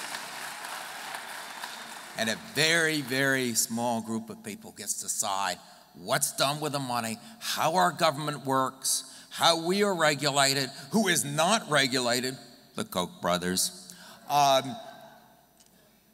And this oligarchy that controls our government is no longer just Americans, but it is global, because capitalism is global. This is what globalization is all about, and President Donald Trump can rant and rave about globalization as he's going to visit his properties all over the world and doing the sword dance in Saudi Arabia and the rest of it. But globalization is here. and corporate wealth is global. And then they say it is illegal to have foreign campaign money in a United States election. It is illegal for foreign nationals to contribute anything to an American campaign. It is illegal for a foreign corporation to do that or for a foreign government to do that. Well, right. It's also illegal to drink under the age of 21. And I wrote in my book on campaign finance reform that was published in January of 2016 about all of the ways you could get foreign government money into United States campaigns through corporate acquisitions, through subsidiaries, through joint venture agreements, and all the ways it could be done. I thought I had figured it out, but Vladimir Putin was several steps ahead of me. When I published that book, it was just months before President Trump won the Republican nomination, then Donald Trump, candidate Trump. I never knew about the various tricks that the Russians are up to, but there will come a time when we put this behind us, this disaster, and some people are let off in handcuffs. I think Robert Mueller's working on that. Yeah. But we are not going to be able to overcome this problem if we don't fix money in politics. Because there will always be a country that wants to own a United States president. Other countries are going to look at this situation and say, Russia's not the only country that's going to pull this off. We are going to pull this off, maybe with the Democrats and maybe again with the Republicans. We don't know. And look at the way we responded to it just this past couple of days when we see foreign infiltration of an American election, foreign espionage. We see close associates of the president or hanging around with the Russians, and we're going to have a big fight over the FISA warrant and pointing the fingers at our own intelligence. What we don't understand is that the United States is vulnerable to foreign infiltration of our elections, and we are not going to solve that problem just by getting rid of Donald Trump. We're going to solve that problem by getting rid of Citizens United, having some serious changes in the Supreme Court or in our Constitution. We need to reverse that decision and get the money out of politics, the big money. Second, we need much more disclosure. President Obama suggested that. It would be perfectly constitutional. The Supreme Court would not stamp in the way, and guess what? Congress wouldn't do anything. Why not? Because they're getting too much of this stuff. Yep. And last, we need small dollar donors to have a meaningful role in this system. And that's why I have suggested that Congress ought to enact a law, it could be done by statute, saying that the first $200 of our tax dollars should go to the candidate or the campaign party of our choice. That's taxation with representation. And I urge taxation only with representation. And I have said that I don't think anybody ought to have to pay taxes unless they have that right. Now, I know my more conservative friends just want to say, let's just not pay taxes, but that's not, no. But I should not have to be paying taxes to support a government that's run by the Koch brothers and the Mercer family and Vladimir Putin. It's not going to be happening, not in my country. So thank you very much. Let's continue the fight, and we are going to get money out of politics and make this country the democracy that it really should be and that we all believe in. Thank you.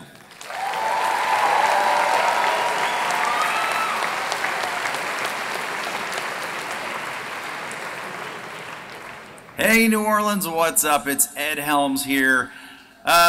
So sorry I'm not there with you in person. I would love to be there, but I'm trapped here in sunny Southern California. Why? Well, because Represent Us refused to pay my $500,000 appearance fee. Go figure. I guess they've got more important things to do with the money. Whatever. But hey, you're there, and that's awesome. I don't care if you're a Democrat or a Republican or conservative or progressive. The one thing that we can all agree on is that The Office was a great show, right? I mean, come on, that was so fun. What a great run we had there. But also, the other thing we can agree on is that corruption sucks. Yeah, corruption. Not good. Okay? But you're there right now to get things back on track, and I am so with you in spirit. So have a great weekend, and keep fighting the good fight. Cheers.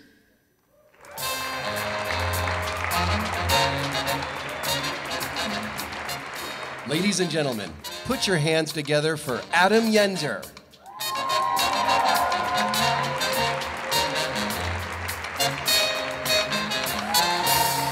All right, thank you guys. Give it up for me, the least famous person at this entire event.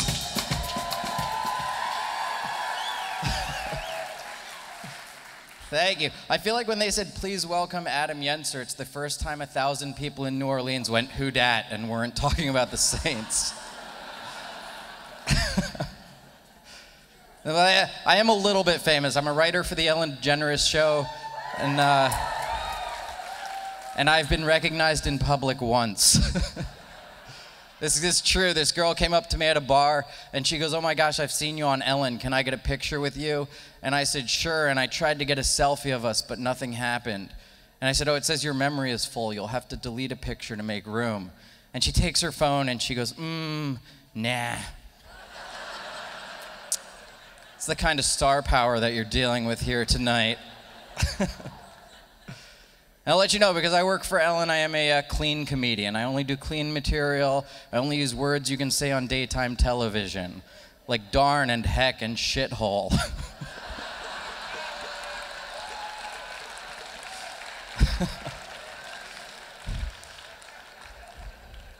Now, before I came out here, they did give me an announcement they wanted to make. This is really, they said the buses are not leaving at 10:30. They're leaving at 11 or whenever this event is over. So you don't have to worry about catching a bus or anything like that.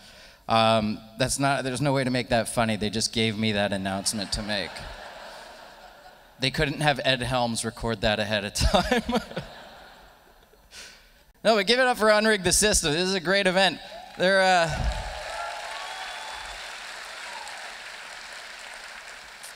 They're putting me up at the Sheridan, which is nice. Usually when I'm on the road for stand-up, I stay at Motel 6.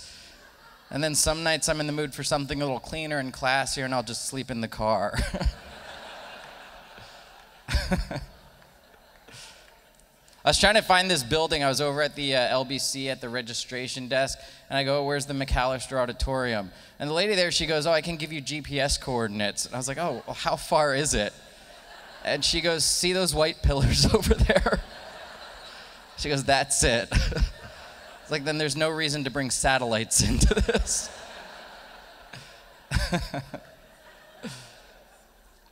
Well, this really is a great event, though. It's nice to see people from both sides of the aisle coming together to get money and corruption out of politics. We all have the same message for Washington, and I think we picked the right place to deliver it. Because if there's one city the federal government never ignores, it's New Orleans.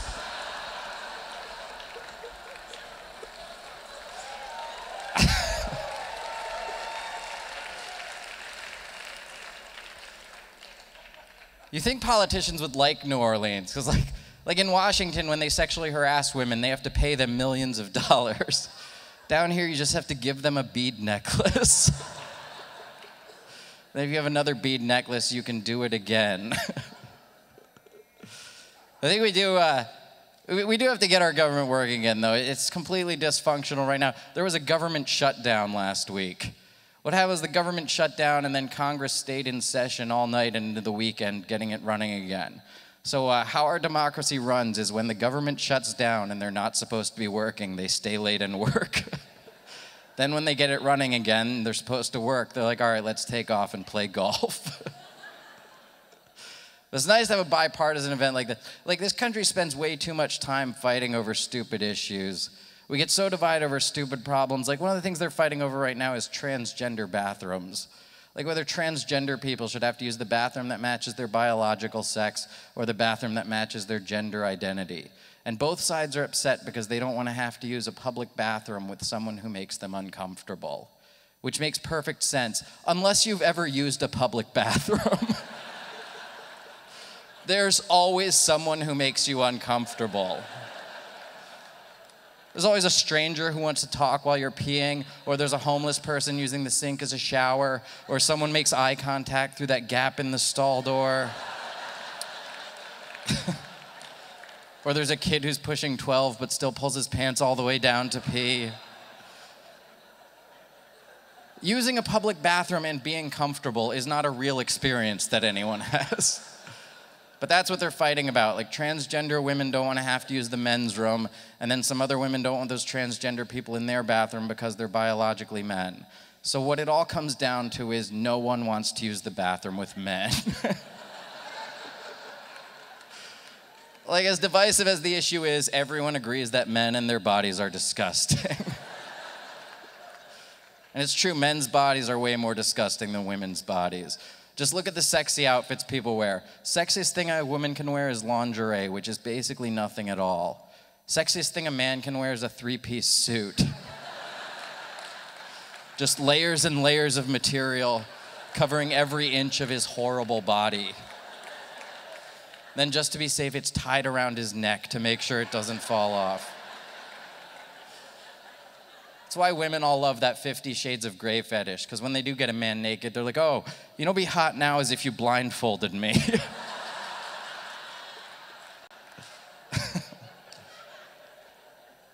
I do think it's weird that women carry an entire purse with them everywhere they go and all guys have is a wallet. Like, why do women need something 10 times bigger to carry 30% less money?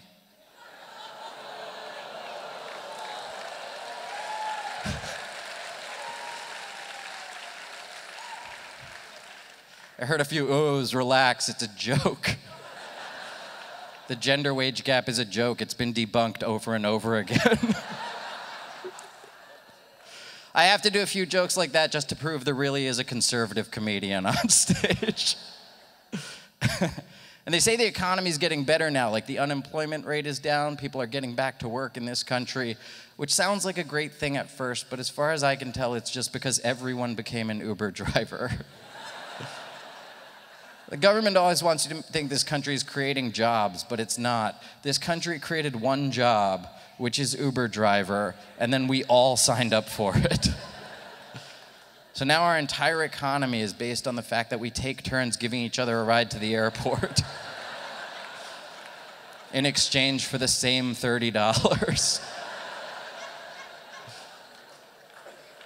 Everyone Ubers now, no matter what they dream of doing, their fallback plan is to become an Uber driver. Which is weird because when I was in philosophy class studying Nietzsche, they taught us that an Uberman was someone who could accomplish anything. But in the real world, it turns out an Uberman is someone who's failed at everything and probably majored in philosophy. Even when I do jokes that are a little divisive or about controversial issues, I try to find a way that, you know, both sides can come together and reach some sort of compromise. Like I saw a pro-life billboard the other day. It said, babies get hiccups even before they're born, which is true, and I do not support abortion. But I bet a visit to the clinic would scare those hiccups away.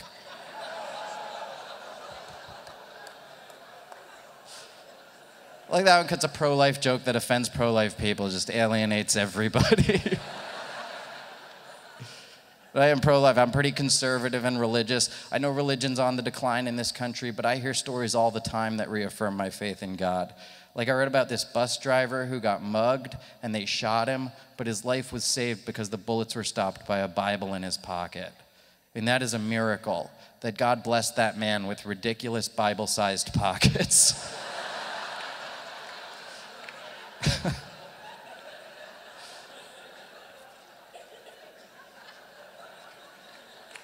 I am a Republican. I know some people don't like Republicans. They call us bigots all the time, which doesn't even make sense anymore. We had one of the most diverse primaries in history.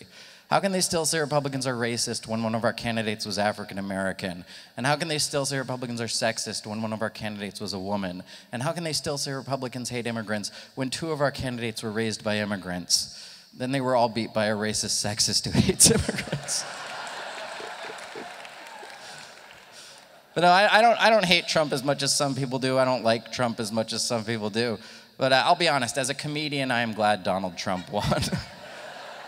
It's not because he's easy to write jokes about. He's not. As a comedian, I am glad Donald Trump won because now the rest of America knows what stand-up comedy contests feel like. This is what happens. The person who spends years developing their material and thinks they just deserve to win never walks away with the prize. Because the crowd always votes for some new guy who yells hacky things as loud as he can. Like, I didn't vote for Hillary Clinton. I don't like her, but I can sympathize with her. I know what she's going through right now. Because as a comedian, I too have lost big career opportunities to people who talk about Mexican stereotypes and imitate disabled people. Trump is basically the first celebrity to steal Carlos Mencia's act.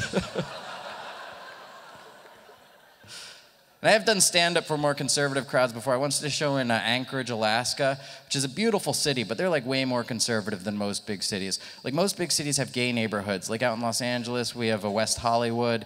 In New York, they have an area called Chelsea. Chicago has Boys Town. San Francisco has San Francisco. But Anchorage isn't like that. Like the gay area of Anchorage is just called Steve's house.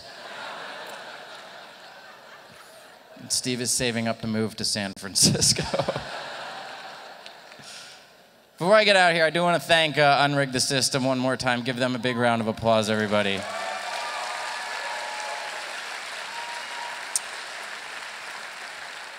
As I mentioned earlier, they put me up at the Sheraton for 2 nights, and they paid to fly me here from Los Angeles just so I could do 8 minutes of comedy, which I think we can all agree is exactly the type of wasteful political spending we need to stop. All right, thanks a lot, guys. Enjoy the rest of the night.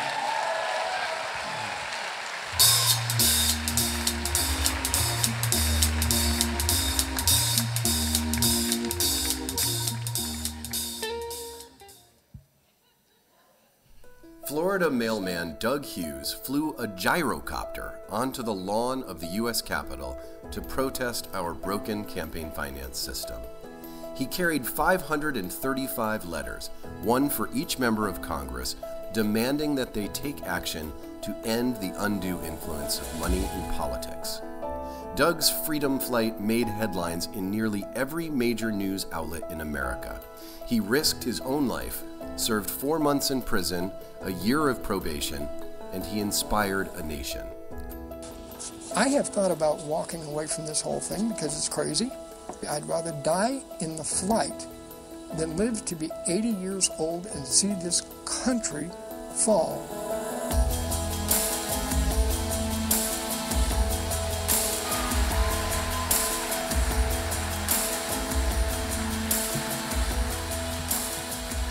For risking it all with his audacious act, our third and final Unrigged Courage Award goes to Doug Hughes.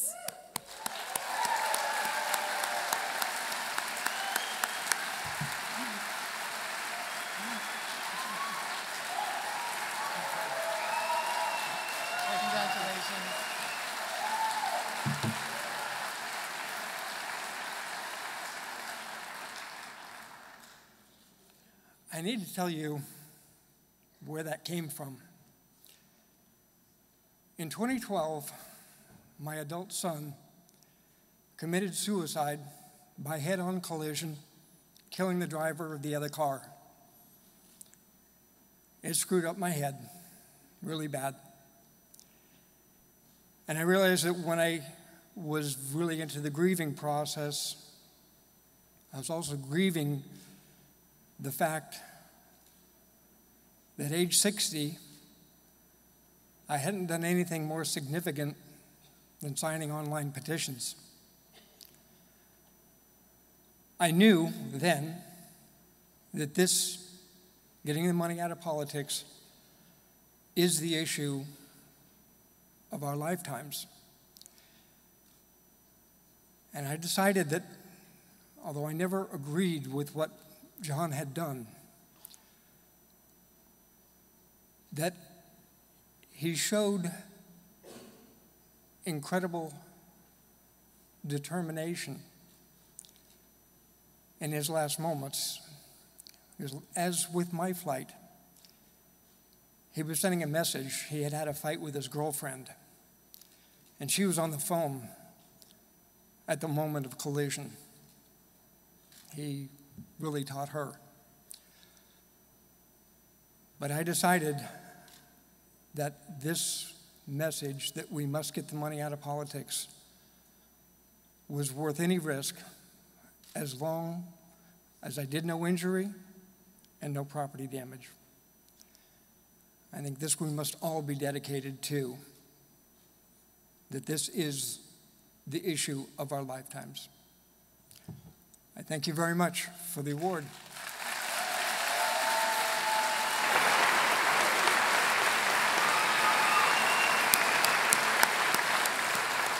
It's my privilege to introduce the first of two very special headliners. Please give it up for Tig Notaro.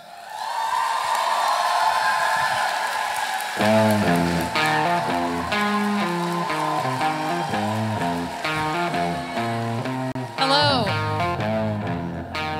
How are you? Could you continue to play music through my set? What are we going on? 4 hours? What's that? I love when people get really cocky and they like yell out and then you follow up and they're like, no, thank you. Please leave me alone. Okay, I'm here to be entertained. I don't want to be spoken to. What did you say to me? I'm up here live in concert. What's that? She said 10 hours?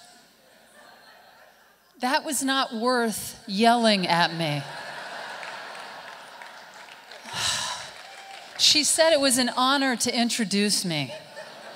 This is a big deal that I'm here. You know what I'm going to tell you?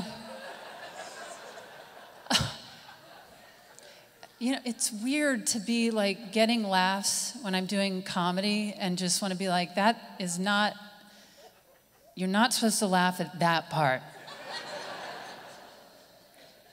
Okay. This isn't even a joke. This is just information. My great-great-grandfather was the mayor of New Orleans. That's what I tried to come out here and say to get started, and this woman immediately yells at me, "We've been here for 10 hours." And I was like, what? I say it once, and if you miss it, that's it.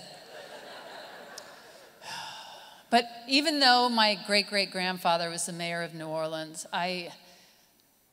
even though I am, you know, royalty. Thanks. Please be seated. Let's not do standing ovations throughout my entire set. I'm not the most politically active person, but I'm trying to get better about that. And what I've been doing is just showing up to any given rally and marching with a sign that just says, "Yeah, totally." You have to start somewhere. Just got to ease in. And that concludes my political material for the evening. Do you want to hear political material or do you want to hear about diarrhea? Blah, blah, blah. It sounds like a town hall meeting. Did somebody say it's the same thing when I said, do you want to hear about? Okay. All right, fine. Let me tell you something. You know what? I'm going to save the diarrhea for the end of this.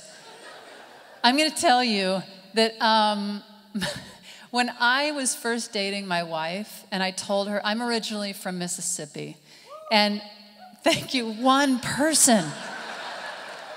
We are less than an hour from Mississippi, and I get one woo. How dare you? So when I told my wife when we were dating that I was originally from Mississippi, she said, when I think of people from Mississippi, I picture them barefoot. And I said, well, thank you. But my family is actually civilized. They have jobs, they live indoors, they wear shoes. And I was down visiting Louisiana, Mississippi, seeing family, and she was flying in to meet all of my relatives. And we had maybe 10 or 12 of us piled into a van on the Gulf Coast to drive of Mississippi, to drive into New Orleans to spend the day, hang out in the French Quarter, walk around, eat, do whatever, kill time till she arrives. And hours later, I said, oh, Stephanie's going to be landing any second. We got to head over to the airport. And so we all pile back in the van. And as they do here, we my family put coolers of iced down cases of beer and wine just for the trip to the airport. And so I was driving like the nerd that I am, just sober as the day is long, get us to the airport, and I said, you know, she's at baggage claim, just stay put. I'm gonna go in and get her, and I will be right out. Just curbside, stay right here. I go in, I find her, and we head out, and I see her look, and she said, is that your family? They had all 12 of them gotten out of the van. They had pulled the coolers out onto the sidewalk. They were smoking and drinking and wildly waving, so excited to meet her.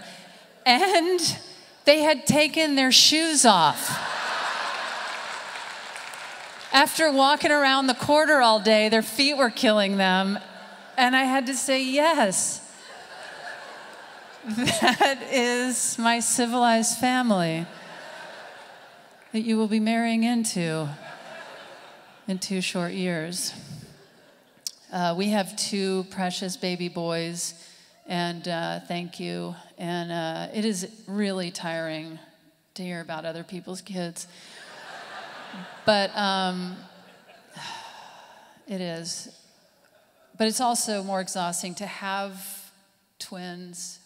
And when they were about 3 weeks old, it was maybe 4 in the morning. We were so tired. Our eyes were rolling in the back of our heads, just exhausted. And Stephanie turned to me, and she's just so tired. She said, how do you have sex with a baby? And I said, you don't. And that was the beginning of a 10-minute-long misunderstanding.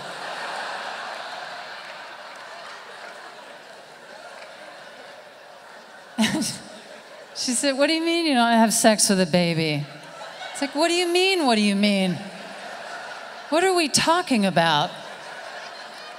Who did I marry? And the best part of that joke, which is true, is that there's always people in the audience that are still left going, well, you don't have sex with a baby. What are we talking about?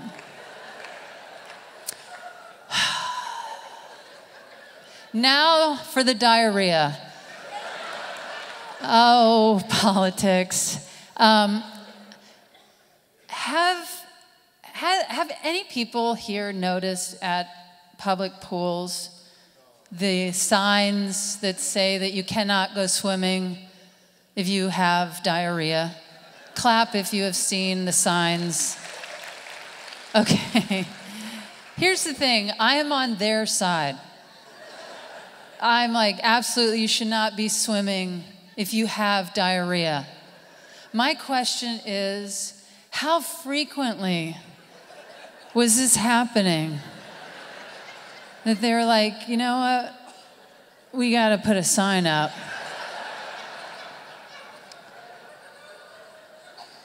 But how confident of a person do you have to be like, oh man.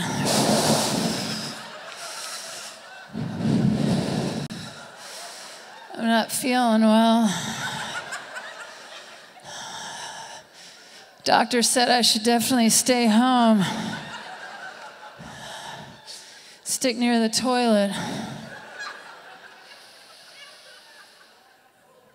But you know what? I'm gonna head down to the public pool. Go swim around with full-blown diarrhea. And the lifeguard's like, hey, out of the pool. Me? Yeah. You can't swim with diarrhea.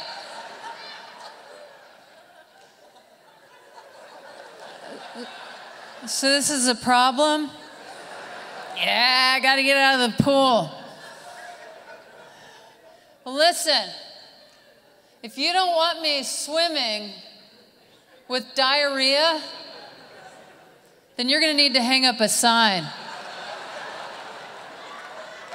Because there is no possible way I would just know that.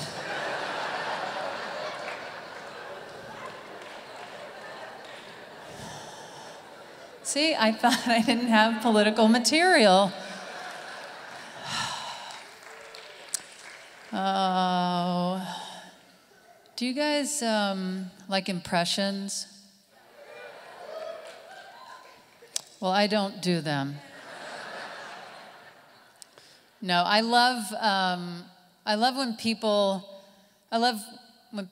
that do impressions tell you the name of the impression, and then 1 second later they repeat the name of the impression again, like you're gonna forget.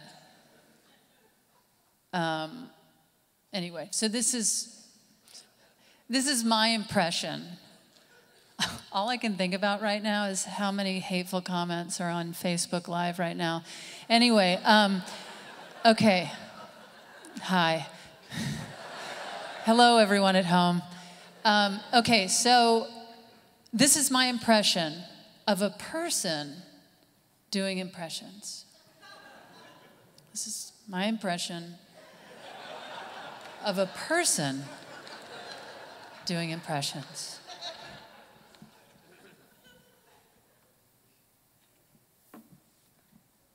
Do you like impressions? Anybody? Does anybody like impressions? Okay, good. This is my impression of a person doing impressions. My impression of a person doing impressions.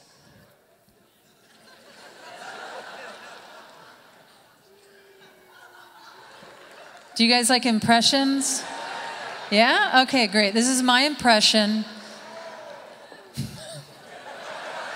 There is a man 13 rows back that cannot handle this for a second longer. No! God, I hate you. Okay, I actually do 3 impressions, and I would like to do them for you, aside from the one that I just nailed.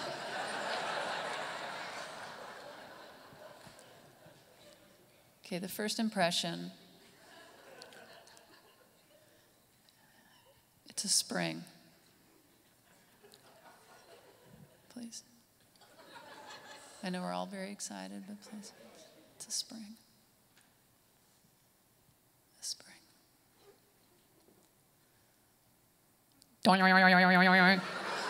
It's by far my worst impression. That's why I start with it. It gets better from here. Okay.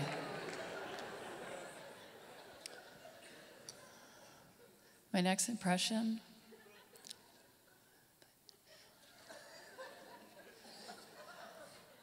Is of curtains opening. Curtains opening.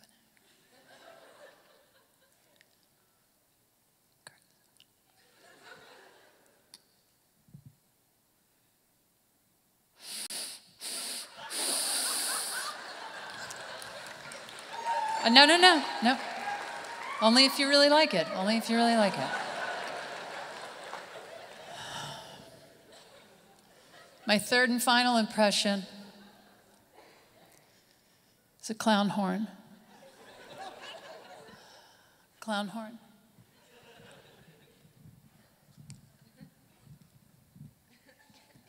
Clown horn.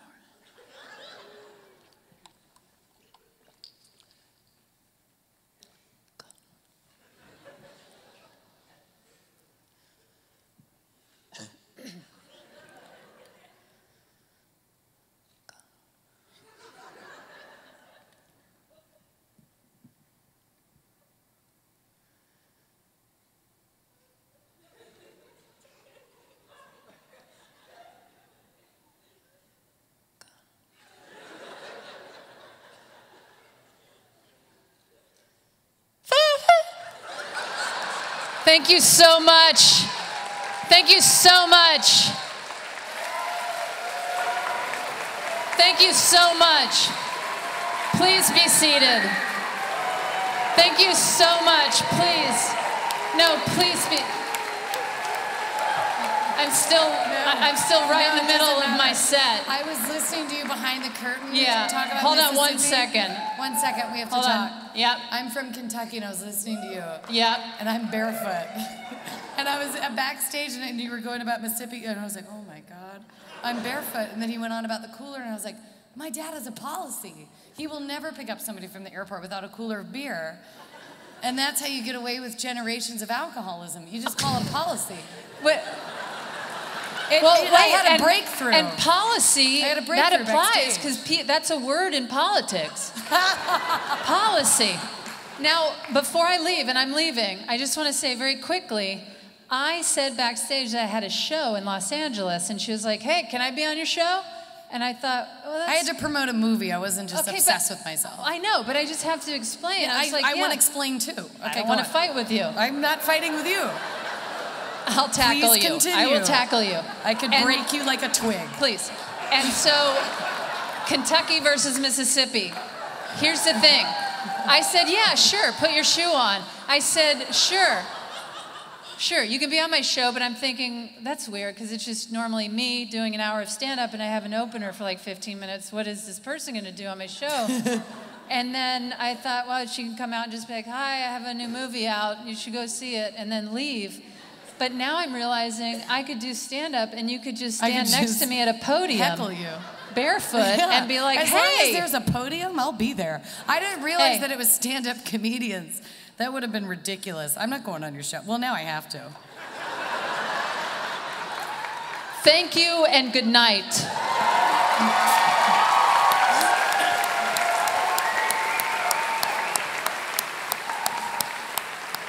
Anyway.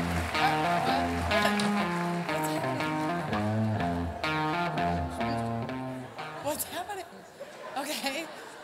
I hate it when my dad drinks. Our final speaker tonight has been electrifying American politics for years. When she served in the Ohio Senate, she was known as a fierce public interest advocate. She has the powerful ability to both unify opposing viewpoints and challenge people to live up to their highest selves.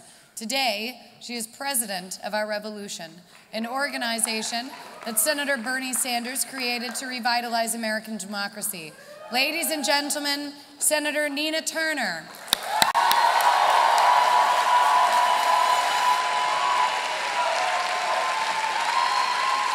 Wow, unrig the system. Oh my God. Has this been an amazing night or what? I've laughed, I've cried, I've cheered. I want to give a big shout out though to all of the folks who won the awards tonight. Can we shout them out just one more time? Just one more time. So this is extremely powerful that people like us are coming together and leaving the political affiliation at the door. Because this moment, our coming together, all of the workshops, all of the speakers that you have heard throughout this weekend is really about the building of a movement that will make history that is unparalleled, because you have people of good consciousness coming together to unrig a system that has failed far too many of us. And you know, it troubles me lots of times to see in this political environment that we would allow anybody to separate us based on political affiliation, based on race or class or gender or sexual orientation or religion. Because our mission in this moment, and I want you to leave here more inspired than you came, but to know that the change that we are seeking is up to us. And it's not about people who have fancy titles. You know, titles are good. They get you in the room, they get your phone calls returned, they're good, but purpose is better.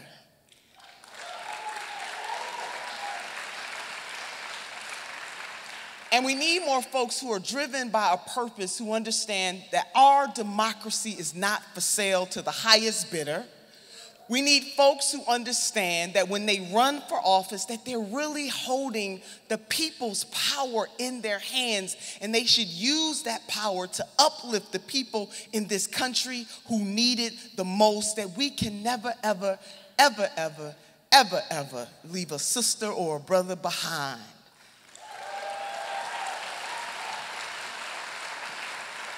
So I bring you message this evening. As someone who comes from a mixed family, my brother is a conservative Republican. And we talk every single morning at 7:30 a.m. I guess that's what morning means. Because I'm trying to understand the mind of a conservative Republican. And the reason why I bring up my brother, because in this heated political environment, we got some politicians from both sides of the aisle. They want to keep us so divided so that they can benefit from this. And that in 2016, people were torn asunder over the politics of other folks, forgetting that the overwhelming majority of us are left behind by a system that says that money is speech, a system that criminalizes poverty, a system that crushes the spirit and the will of people from all over this country, a system that does not benefit us, regardless of whether we're Republican or Democrat or Green Party or Libertarian or black or brown or white. We are all in this together. And my brother, although we disagree politically, if I was laid up in a hospital and needed a blood transfusion, my Republican brother would be there. If I needed a kidney, my Republican brother would be there. If I needed anything at all, he would be there. And so the purpose of Unrigged is not just for us to leave here entertained, but for us to leave here more determined to have the conversations, to do what is necessary, to do what Stephen Covey once said is to seek first to understand and then to be understood. Because nobody has a monopoly on what is all good or all bad, that all of us are fallible. And to the extent that we want to lift this country through making sure that special interests and big corporations and lobbyists that write legislation, that they don't have more speech than we have, than your neighbor has, is to make sure that we bind together Republican, Democrat, Green Party, Libertarian, No Party, Jew, Gentile, Buddhist, Muslim, and everybody in between. That is the only way that we can unrig a system that doesn't help any of us when it comes down to it.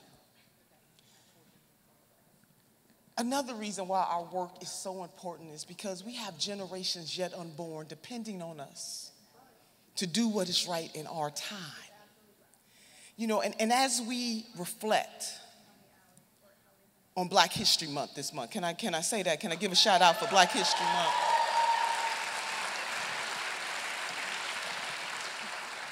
And I've been thinking a lot about this from Martin Luther King Jr. Day, because really Black History Month starts on MLK Day, to now. And one of the things that the Reverend Dr. Martin Luther King Jr. was able to do, him and his contemporaries, was to fight against a system. But Dr. King said this, and I want you to hold on to this. He said that darkness cannot drive out darkness. Only light can do that. And he said hate cannot drive out hate. Only love can do that. And love is fierce. I want you to understand that love is fierce. Love is powerful. It is because of the love of this country that we are assembled here tonight together, regardless of political affiliation, to say that we are going to do everything in our power to make sure that we level the playing field, that everybody in this country should have equal speech and voice in a representative democracy. That is love. It is because of love that those of us who believe one way and those of us who believe another way, the fact that we are willing to stand up and give voice. And this is not about throwing away what you believe. But it is about not talking about folks, not tearing down folks. I believe that we should be hard on the issues and soft on people. How about that?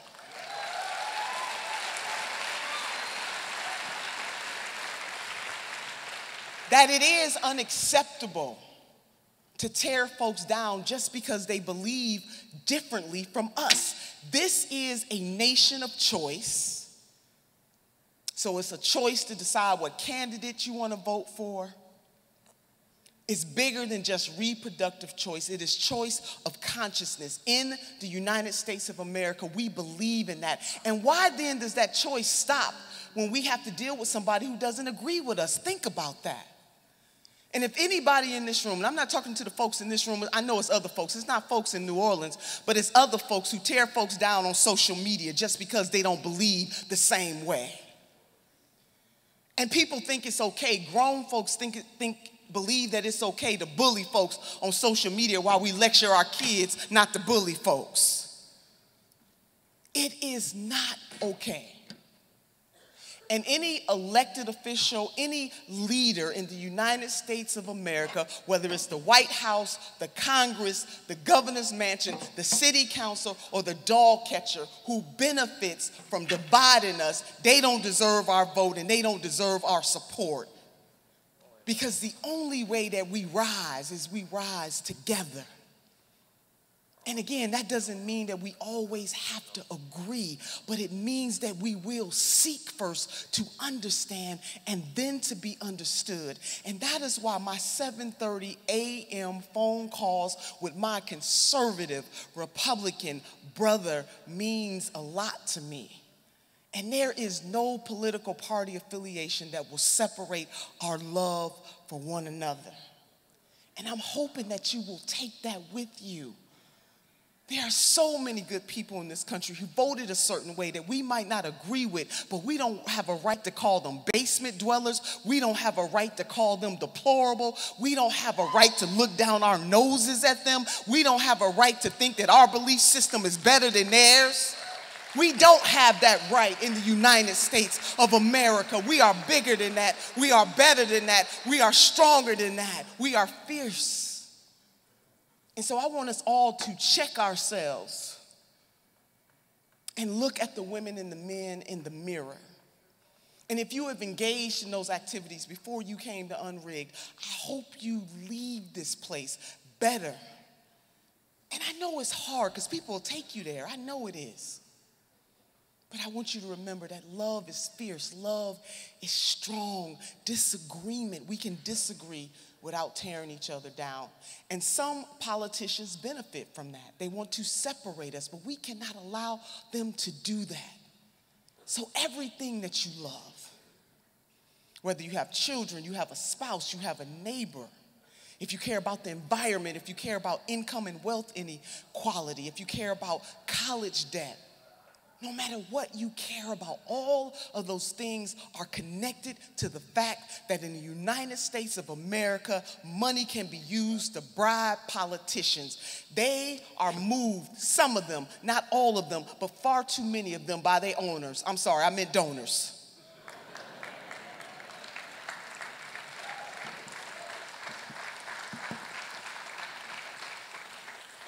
But there is no force on this earth that is more powerful than a committed, conscious-minded people willing to rise. And that is what Unrigged is about.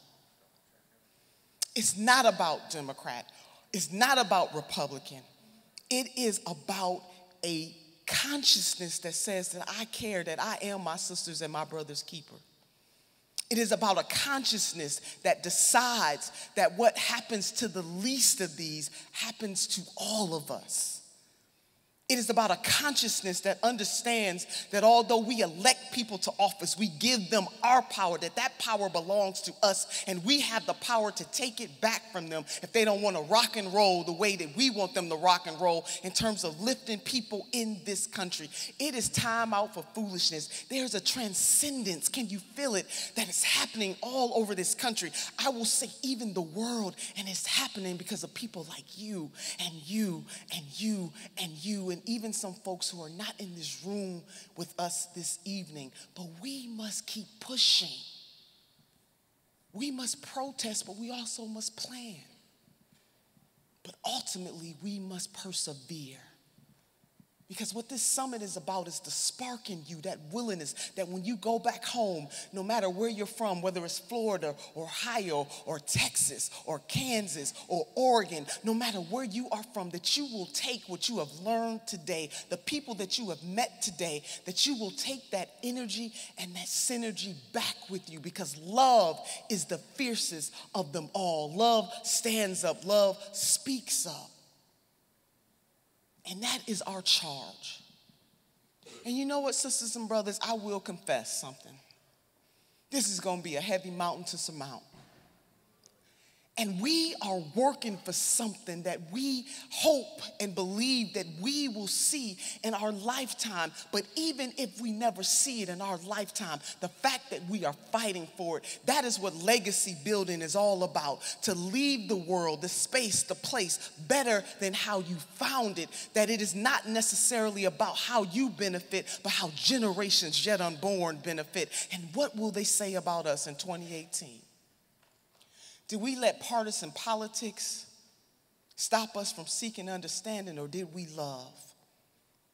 Did we stand up for what was right and demand of politicians that you take the people's money, one person at a time, not one big corporation, not just one wealthy donor, so that you have to answer to the people? And guess what, sisters and brothers? If they don't want to do that, then maybe they ought not be elected. I mean, it's simple. This is easy, and it's up to us together collectively when we agree and when we disagree. But what we agree with tonight is that we are committed to unrig the system. Love is the fiercest of them all. It really is. And in the moments when you are feeling like this just might not happen, I'm going to bring you word by 3 people before I leave this stage tonight. My first one is President Nelson Mandela, when he said, "It always seems impossible until it is done."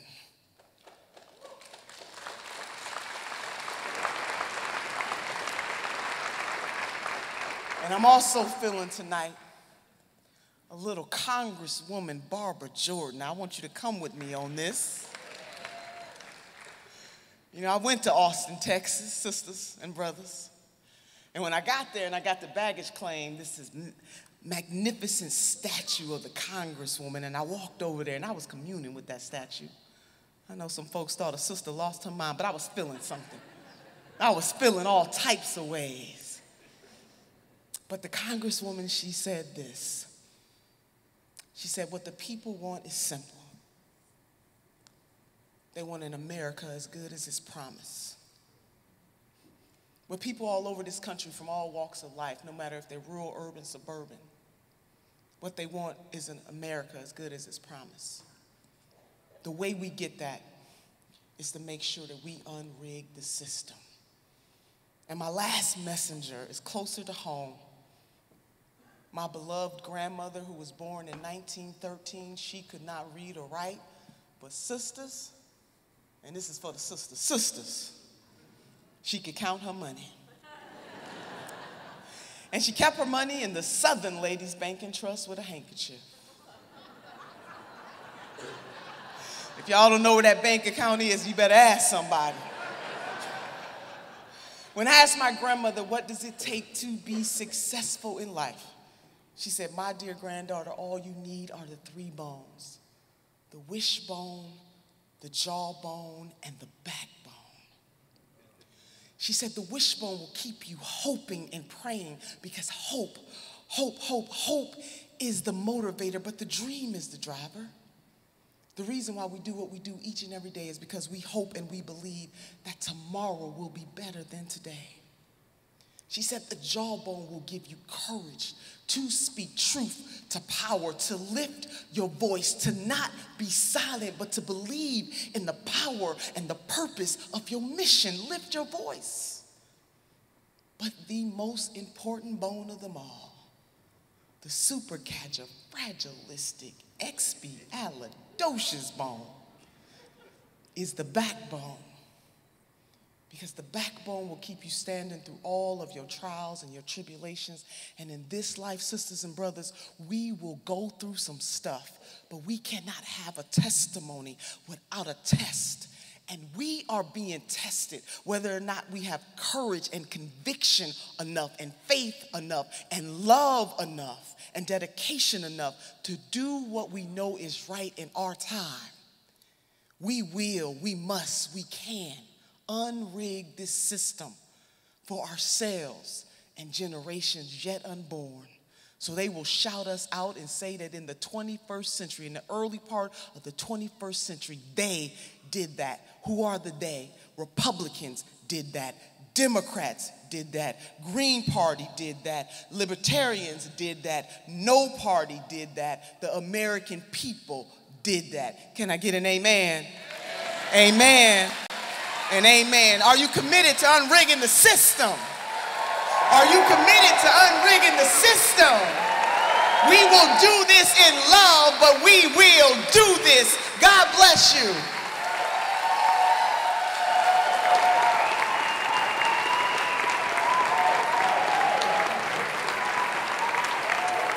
Thank you, Senator Turner. Yeah, I'm barefoot.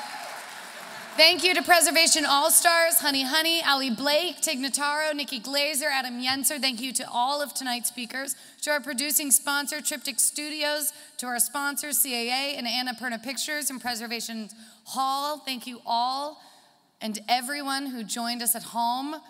Oh, they're live stream. Now I get it. Okay, it has been such an honor to be here with you guys tonight. Here's to taking back our democracy and unrigging the system together. One more time, give it up for Preservation All-Stars, HoneyHoney and Ali Blake to take us home.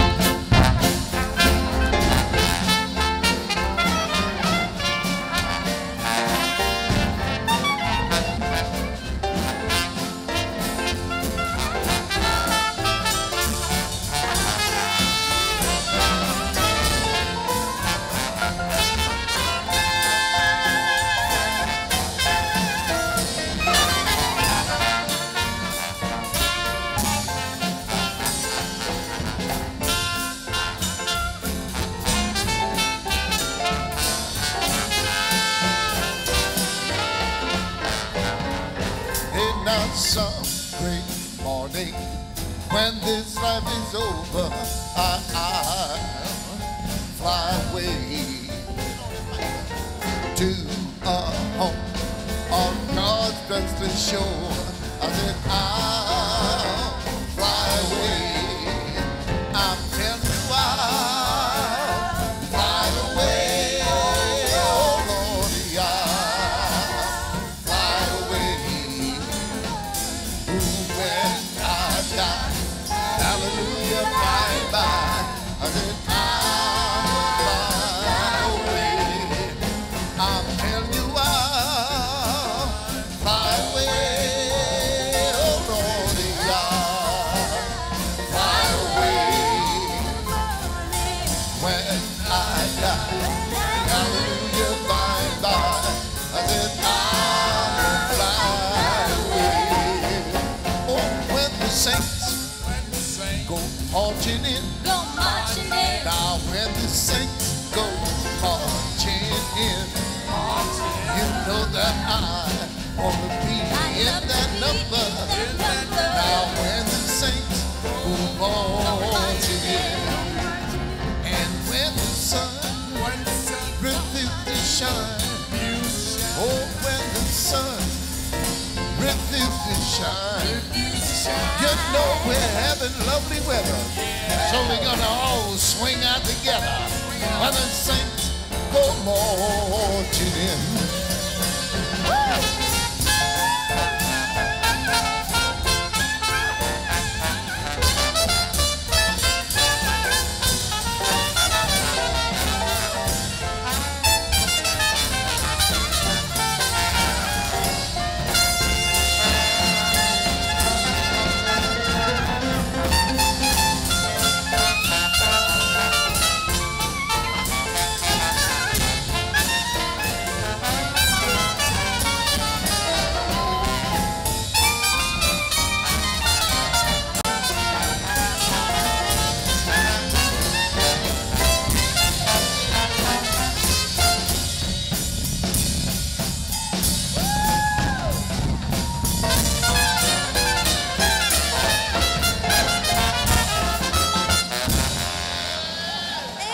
Good night, everybody. Thank you.